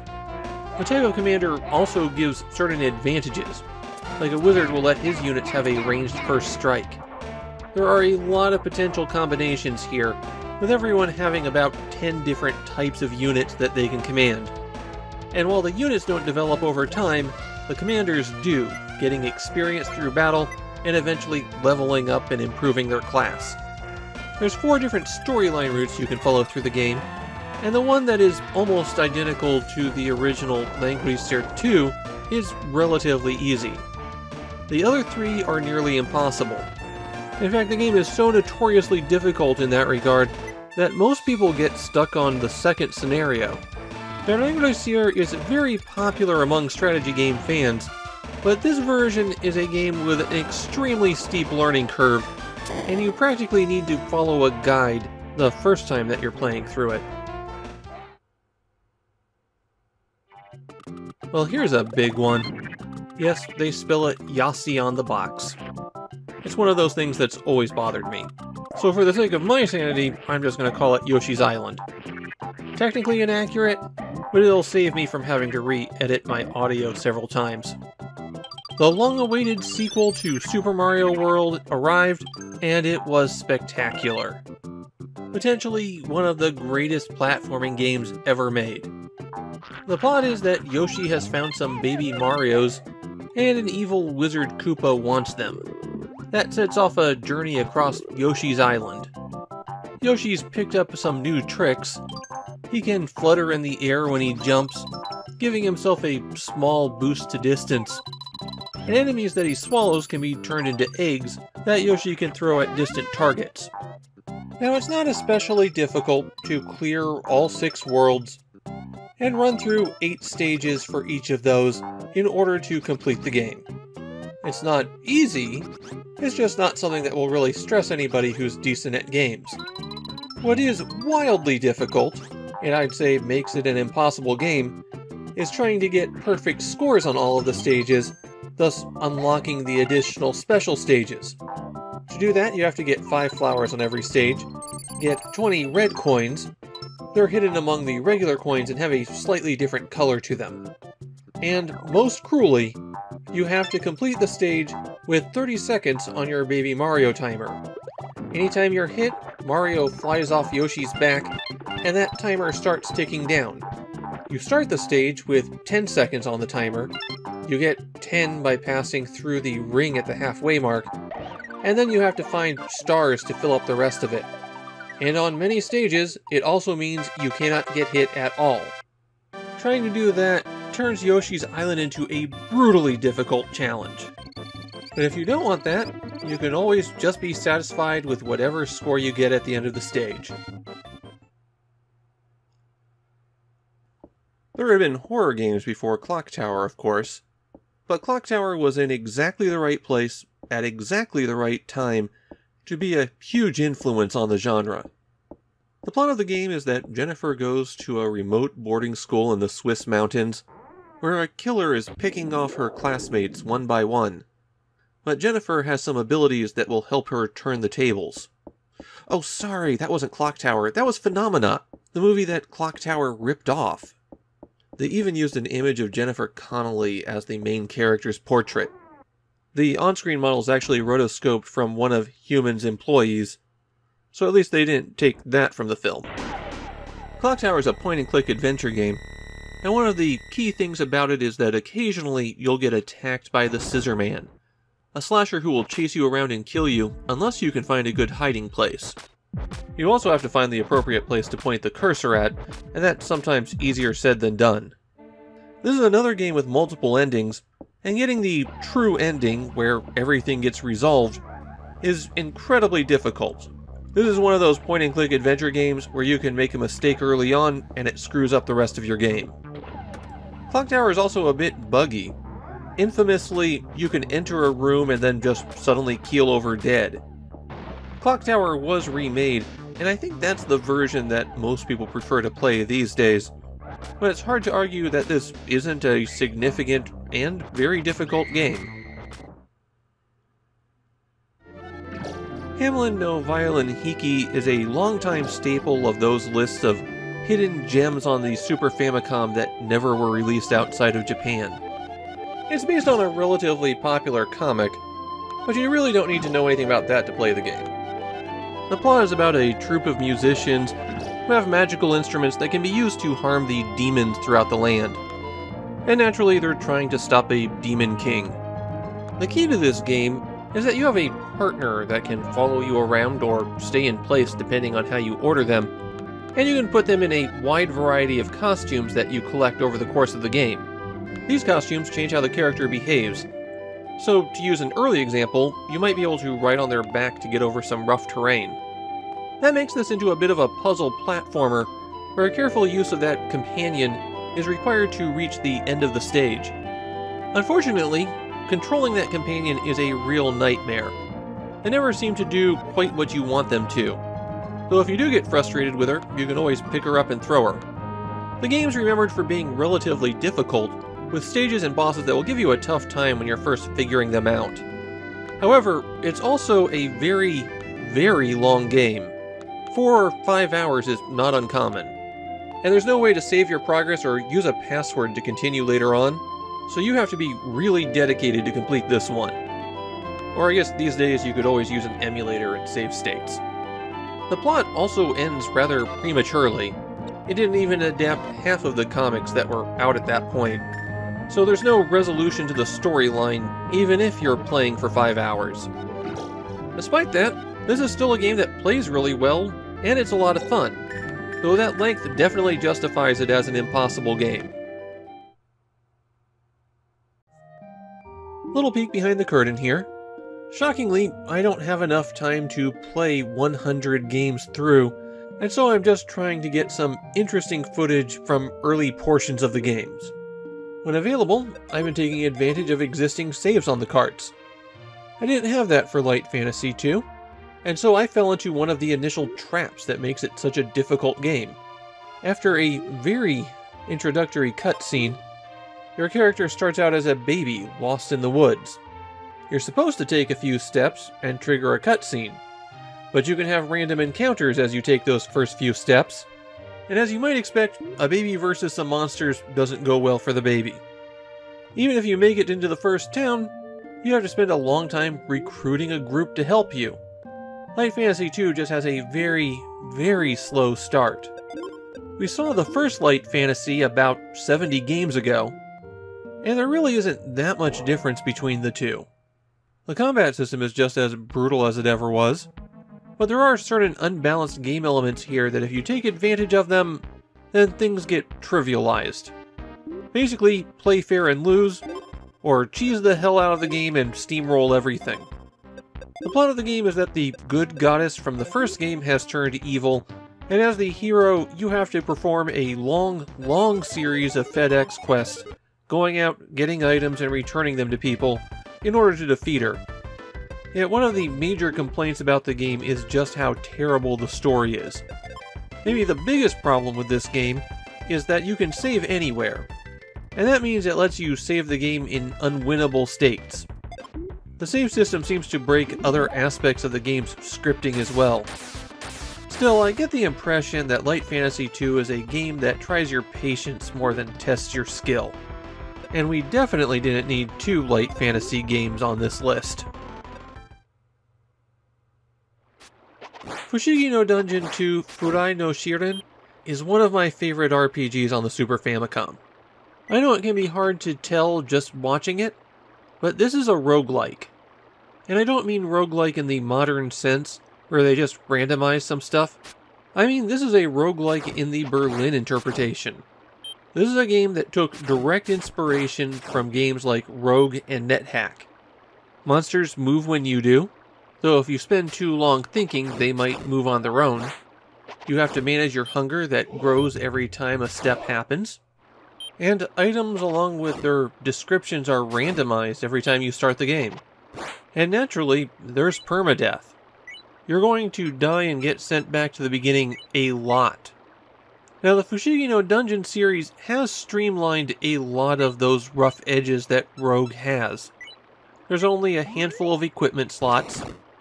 Your only real actions are to move, change what direction you're facing, attack or interact with someone, and use items from your inventory. And depending on the item, that could be to consume it, throw it, or drop it. There are a few persistent things here. As Shiren wanders the world, he'll encounter a lot of different people, and fulfilling their requests can result in some kind of benefit that carries over, often affecting one of the stable towns that you encounter on the quest.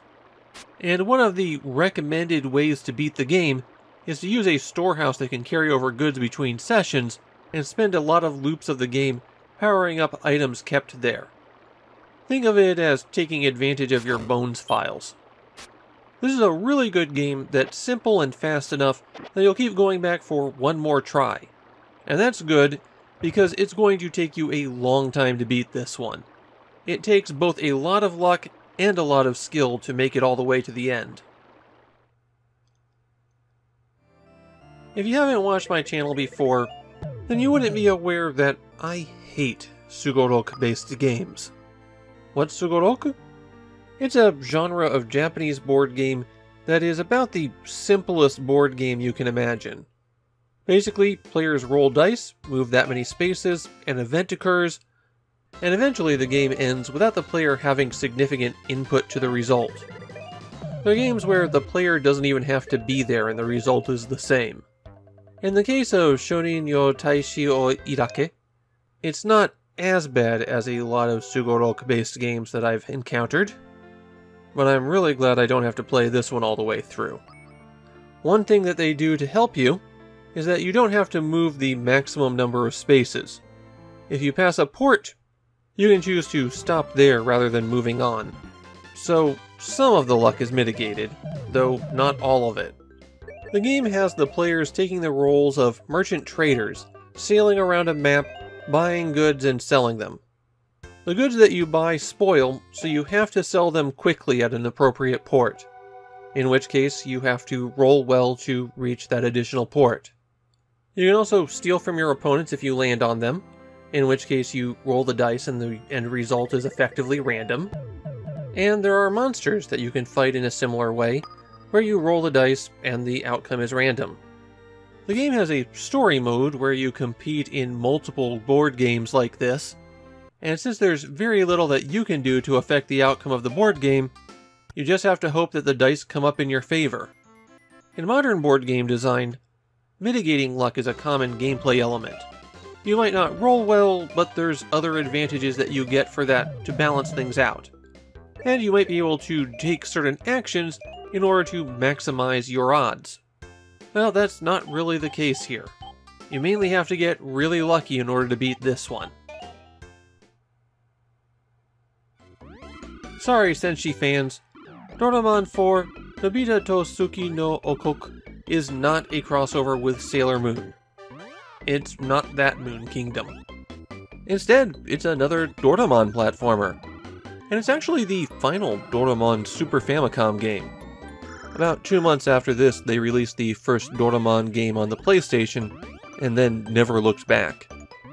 The plot of the game is that a giant owl has stolen a moon-shaped brooch from Shizuka, so the entire Doraemon gang chase after it to get that brooch back. That might simultaneously be the most absurd and mundane plot for any of the games in this video.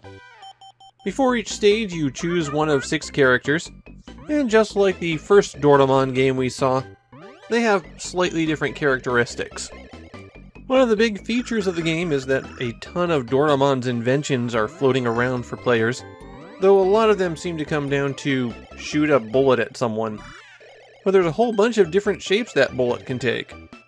There's also a power-up that brings in one of the other characters, randomly selected, to sit on your shoulders and take an additional shot, which just looks really weird. The reason that Doraemon 4 is on this list of impossible games is that some of the later stages are among the most difficult platforming on the Super Famicom. Just completely cruel level design, like the stuff you find in the more crazed Super Mario Maker levels. You can mitigate some of that with your character selection, since everyone can open up different paths. And you can play cooperatively, though I'm not sure how that would help you with the platforming. Doraemon 4 is a surprisingly tough game once you're past these initial stages. The fourth and final Ganbare Goemon game for the Super Famicom takes Goemon to the place that all fourth entries in franchises have to go to: space. The plot of the game is that Goemon's giant robot, Impact, has to return to his home world. An evil dictator is taking over all of the planets there, so Goemon and his buddies all take off with Impact to go stop him. The way that this game works is that everyone is scattered onto a different planet, and each planet has its own set of stages. So Goemon has his own world, Abisumaru has his own, and so on. As you explore the one place uncorrupted by capitalism, there are the usual town stages where you explore, acquire equipment, and chat with the locals, and side-scrolling stages, where you jump and chop people up. As you're poking around, you'll encounter plenty of places where you'll have to acquire a particular power-up before you're allowed to continue, like a grappling hook for Goemon. This is one of those games where it's not that difficult to move through things as long as you're willing to switch up worlds and walk back and forth for a while. The real challenge here comes from trying to get 100% of the game. There's a lot of not intuitive puzzles where you'll have to clear one character's world, which will let you use them in other worlds, and then you'll be able to collect the items there. I'll also say that if you wanted to play 16-bit Goemon, this wouldn't be where I'd start. This is the game where they were trying out new gameplay concepts for the upcoming Nintendo 64 games, and there's still some things that were clunky. So maybe not the best choice as a Goemon game for the list, or as an impossible game. Tokimeki Memorial wasn't the first dating sim, but it was the first one that counted. Originally, it was a PC Engine CD-ROM game, but it became a smash hit on the PlayStation. And then only after that did it come to the Super Famicom. The concept behind Tokimeki Memorial is that you're a new high school student, and you'll be simulating out your 3 years in school. Your goal is to find true love by the end of that, and you do that by meeting one of several different women, getting the appropriate stats up high enough that they'll want to spend time with you, and then building up your affection with them by going on dates. And the way that most of this works is that you pick out an activity every day that you'll take part in, and that activity will change your stats, driving some of them up and sending others down. There's a little bit of randomization in that too. You might fail to do well at an event and not get any gains at all. Still, it's not hard to work out which events affect what, and the women in this game are written as such broad stereotypes that you'll easily know exactly what they want out of you. Even the, quote, best ending, unquote, where you get together with the most generic woman in the game, is easy to figure out the requirements for and follow it through to the end. She just wants pretty good stats everywhere. I'm actually a little bit puzzled why this one would be on a list of impossible games. Tokimeki Memorial was extremely popular, but it's not even remotely difficult to get any ending that you want. It's not even a good example of a Super Famicom game, since the version that people really remember and go back to is the PlayStation. This one being here just doesn't make a whole lot of sense to me. And speaking of weird inclusions, here's Tsukiko Mori, the only visual novel on the list. If you're looking at the box and wondering why the title's just Tsukiko Mori, it's because that's the reading of the kanji at the top, and since it's an unusual reading, they also spelled out the title. The kanji is a reference to darkness, and the meaning of the title itself, taken literally, is the last day of the month. But in this case, I think it's just supposed to invoke some sense of spooky ending. This is the second game in a horror series, and the concept behind it is that at a remote farmhouse, 6 people have gathered after someone died, and to pass the time in the evening, they take turns telling each other scary stories. You can experience the stories for any of the first 6 characters in any order, and then the 6th story that you choose will lead into the final story. As a horror game, it's relatively easy to get a bad ending. A majority of the choices you'll face will be continue the story or die. That means you'll wind up having to replay large chunks of the game, but that doesn't really make it difficult, just time-consuming. The individual scenarios tend to be relatively short. If you're not rushing through it like I am in this video, it might take you about half an hour to read all of it. At least some of the stories kind of capture the spooky vibe of Japanese horror of the late 90s. Lots of people contorted into odd shapes coming at you. This isn't an especially popular visual novel, and I think most of that comes down to so many of the choices just being pick correctly or die. Again, this is just a strange choice for this list.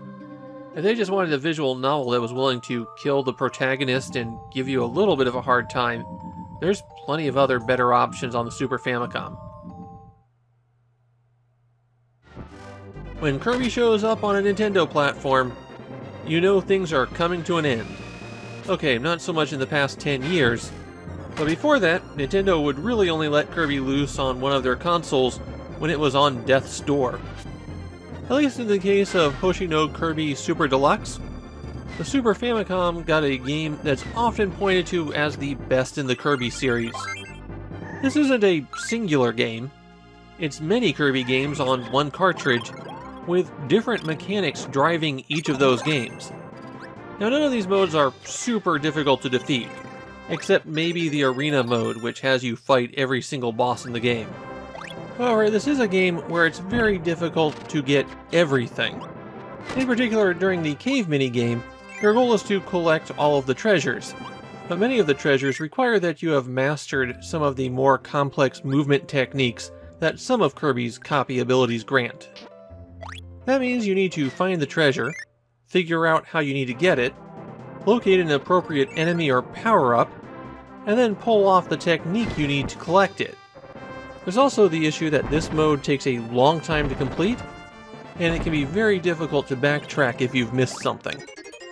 Other modes available in Hoshi no Kirby Super Deluxe include a remake of the original Game Boy game, a rather straightforward game mode where you just clear levels, a short minigame called Gourmet Race where you're racing Kirby's arch foe to eat as much food as possible, a game mode where Kirby has a time limit to clear stages and defeat Meta Knight, and finally one where you can clear stages in any order, but you can't copy abilities until you find something that will just let you select any ability that you want. The great strength of Hoshi no Kirby Super Deluxe is the way that Kirby's copy ability now works. For the most part, you still swallow enemies and then can copy what they do, but a copied ability is no longer one action tied to a button. Many of these grant Kirby several abilities, not just one, and a lot of them change how Kirby moves. It makes this game have an incredibly dynamic range of actions that you can take, more than just about any 16-bit game, except possibly one. And I'm going to talk about that one in a couple of games. Hoshi no Kirby Super Deluxe is a masterpiece. One of the greatest games on the Super Famicom, even if it isn't especially difficult to beat. You might be asking yourself, do I need to play Mahojin Guru Guru 1 before I play Guru Guru 2? And no, you don't need to. The first game was a roguelike, very similar to NX's Fushigi no Dungeon series, or Mystery Dungeon if you prefer, while this one turns it into an action RPG. Kind of. It's a weird one. The game is based on a popular comic series, and the Guru Guru of the title refers to the magic circles that the heroine draws in order to fight monsters. The way the game works is that you're guiding a group that consists of a witch and a swordsman. You're controlling the witch and the swordsman follows behind. When you bump into a monster, the swordsman rushes up and locks one of the monsters in place. Then you can use the various magic spells from the witch to attack. The witch's attacks are extremely slow. It takes her time to draw the circle and then the attack to show up. And those attacks often go awry, catching yourself or your fighter friend in the damage. On top of that, the swordsman can only lock down one enemy at a time. So when you're fighting more than one, they'll be chasing your witch around the battlefield. And she is not especially maneuverable. There's a lot of attacks that are just unavoidable. Perhaps the worst moment in the game is the third boss, where I strongly suspect that there's a bug or a typo. That boss has 16 times the health of the previous boss, and you are definitely not 16 times as powerful when you get there. You basically have to pound on it for 5 to 10 minutes before it finally goes down. That said, the rest of the game is pretty solid. It has an action RPG where your character is very slow, and you have to plan your moves carefully. It's pretty distinctive. I just wish that boss wasn't so broken. You will not find any copies of Daikaiju Monogatari 2 with working batteries. Well, unless somebody's replaced the battery. If you buy a copy of this game, you're going to have to change it out. And you're going to have to change it out every few years. And that's because the cartridge for Daikaiju Monogatari 2 contains a clock. It keeps track of the date and time as you play. And there are in-game events that get triggered by certain times, like birthday presents that come out for various characters. While that is a significant addition to the game, the rest of the gameplay is essentially the previous Daikaiju Monogatari game that we saw. I have to really stretch to find some differences between the two, which makes the inclusion of Daikaiju Monogatari 2 on the list really odd. According to the book, it's on here because of the high encounter rate, but that's almost every RPG of the era. The only thing I could find Japanese players talking about that they found difficult in the game was that magic did way too much damage and thus certain enemies could just about kill you in one shot. But that's more of an annoyance than a genuine challenge. And once you've grinded your way past those enemies, the rest of the game is apparently trivial. This is an RPG that just tries your patience rather than your abilities.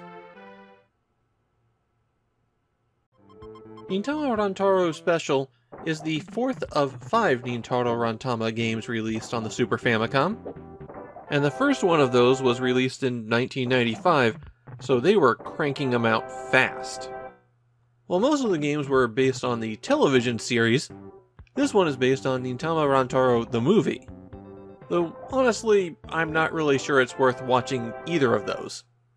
Nintama Rantaro is about a bunch of kid ninjas in training, a weirdly popular genre for children's cartoons in Japan.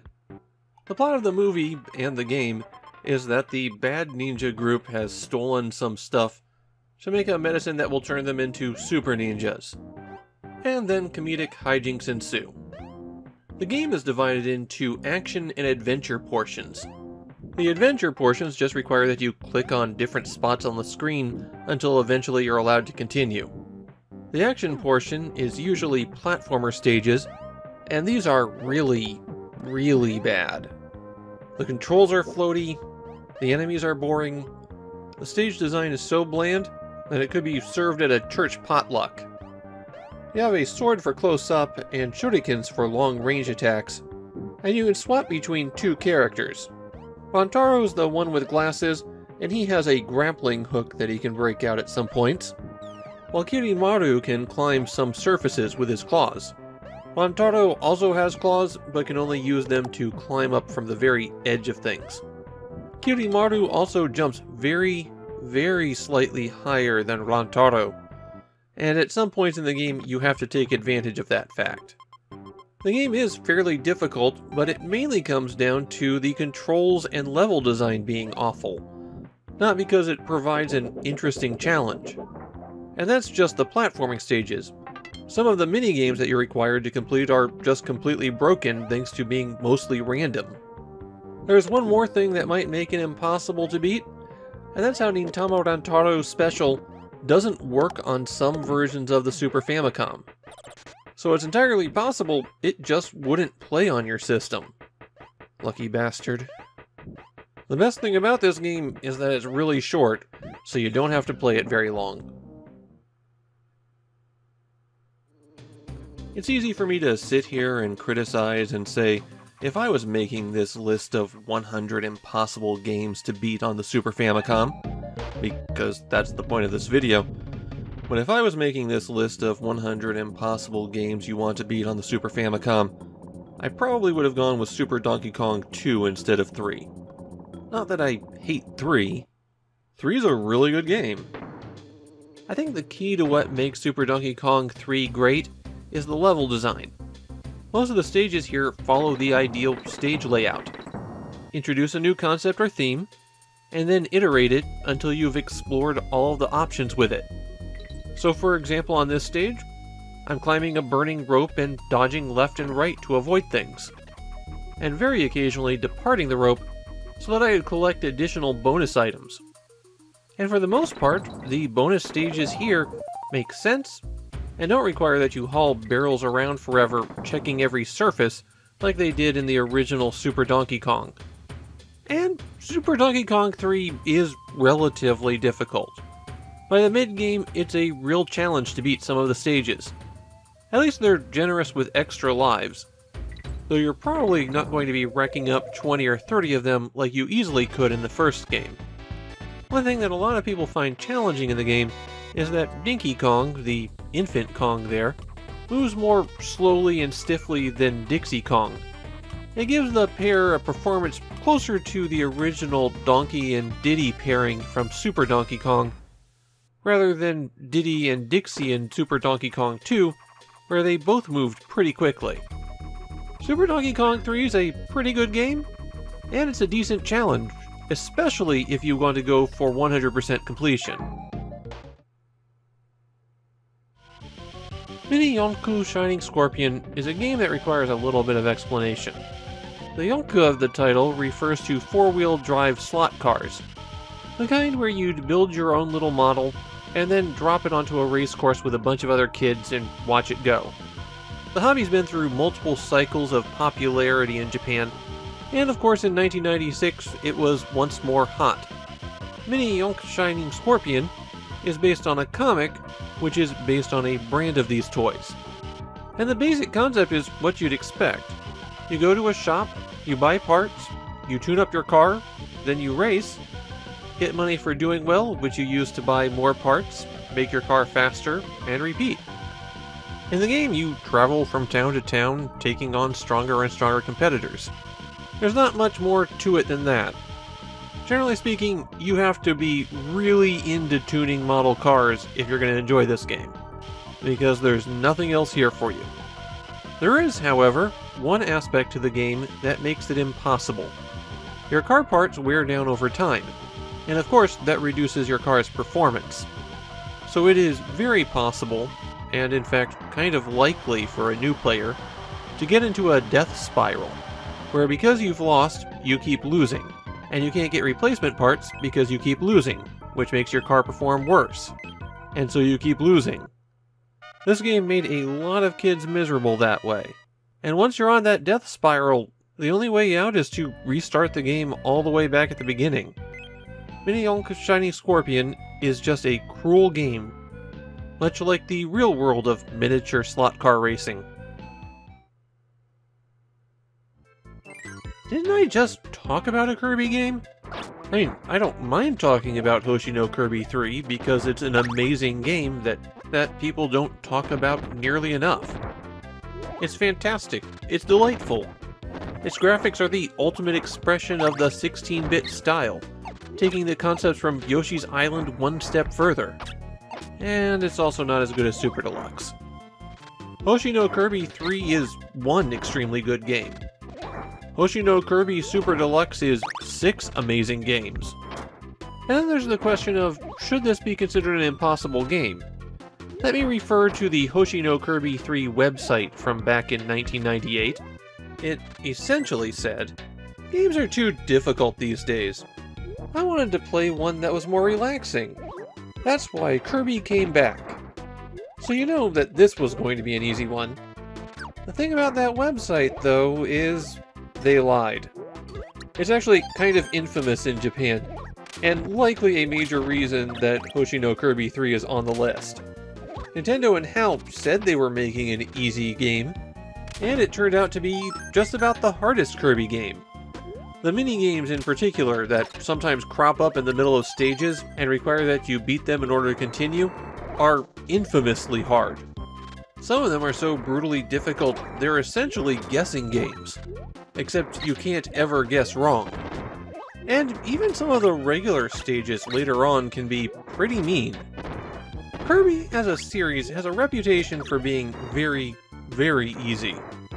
Nintendo was probably leaning into that reputation with their advertising. So it's surprising how tough Hoshino Kirby 3 can get. It is a bit stop and go.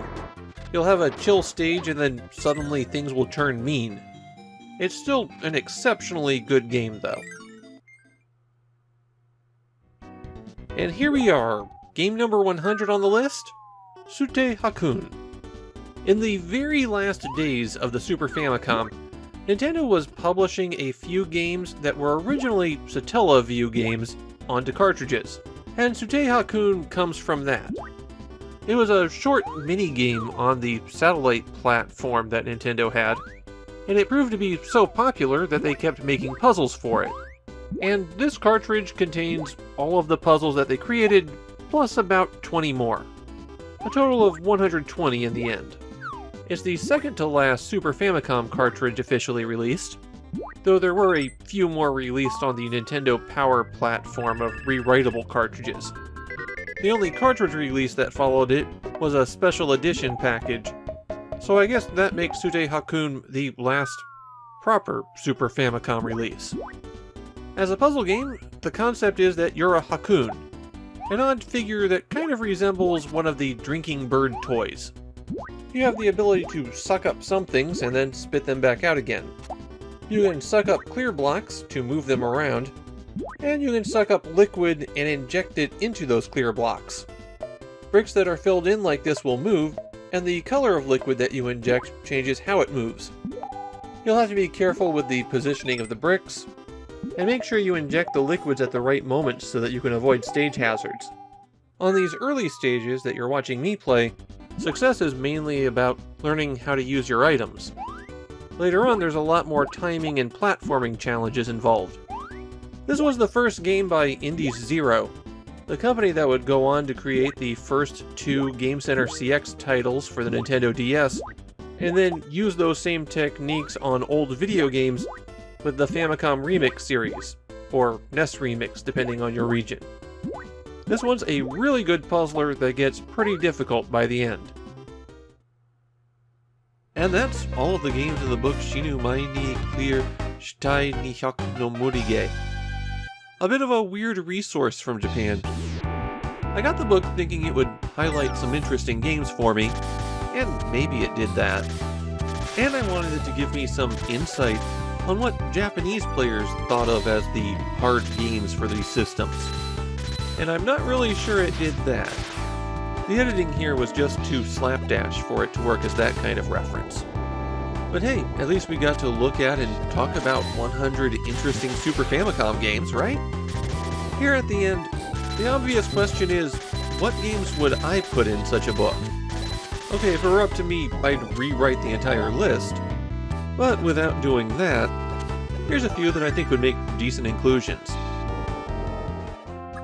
I actually think the book covered most of the games that I would single out as extra difficult RPGs on the console.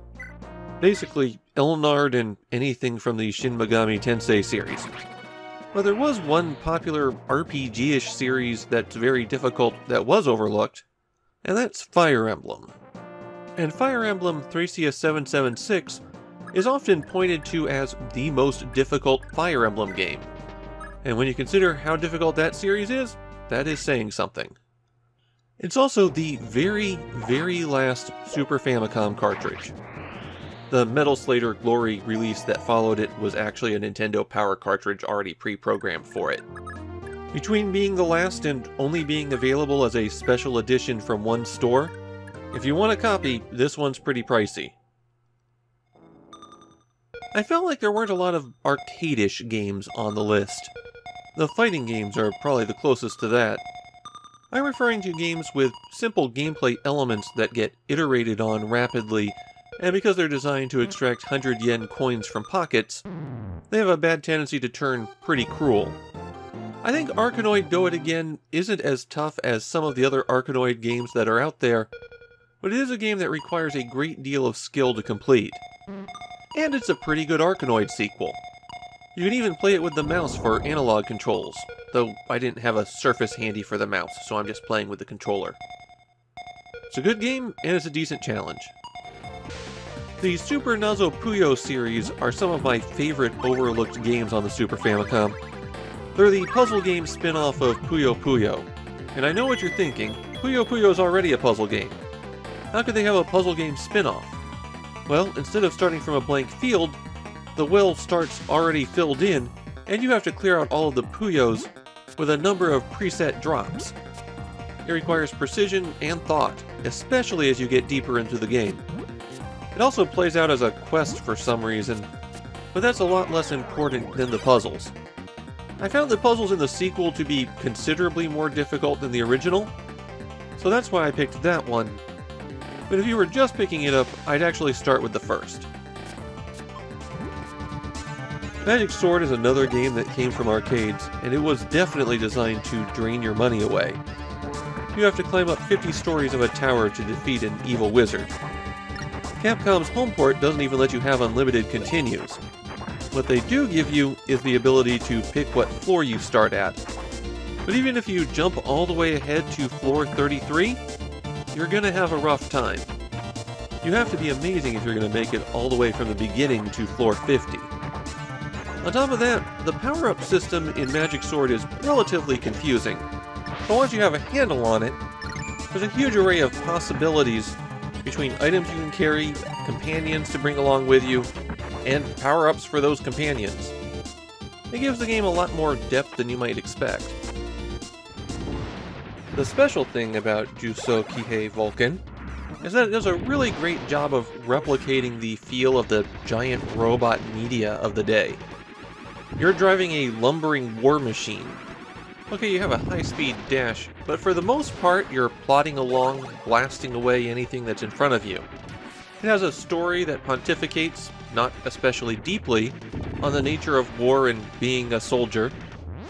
And while the game is relatively easy to start out with, but the difficulty ramps up extremely fast here, and there's limited continues. The game isn't really that long, but you've really got to get good if you're going to see the infamous ending.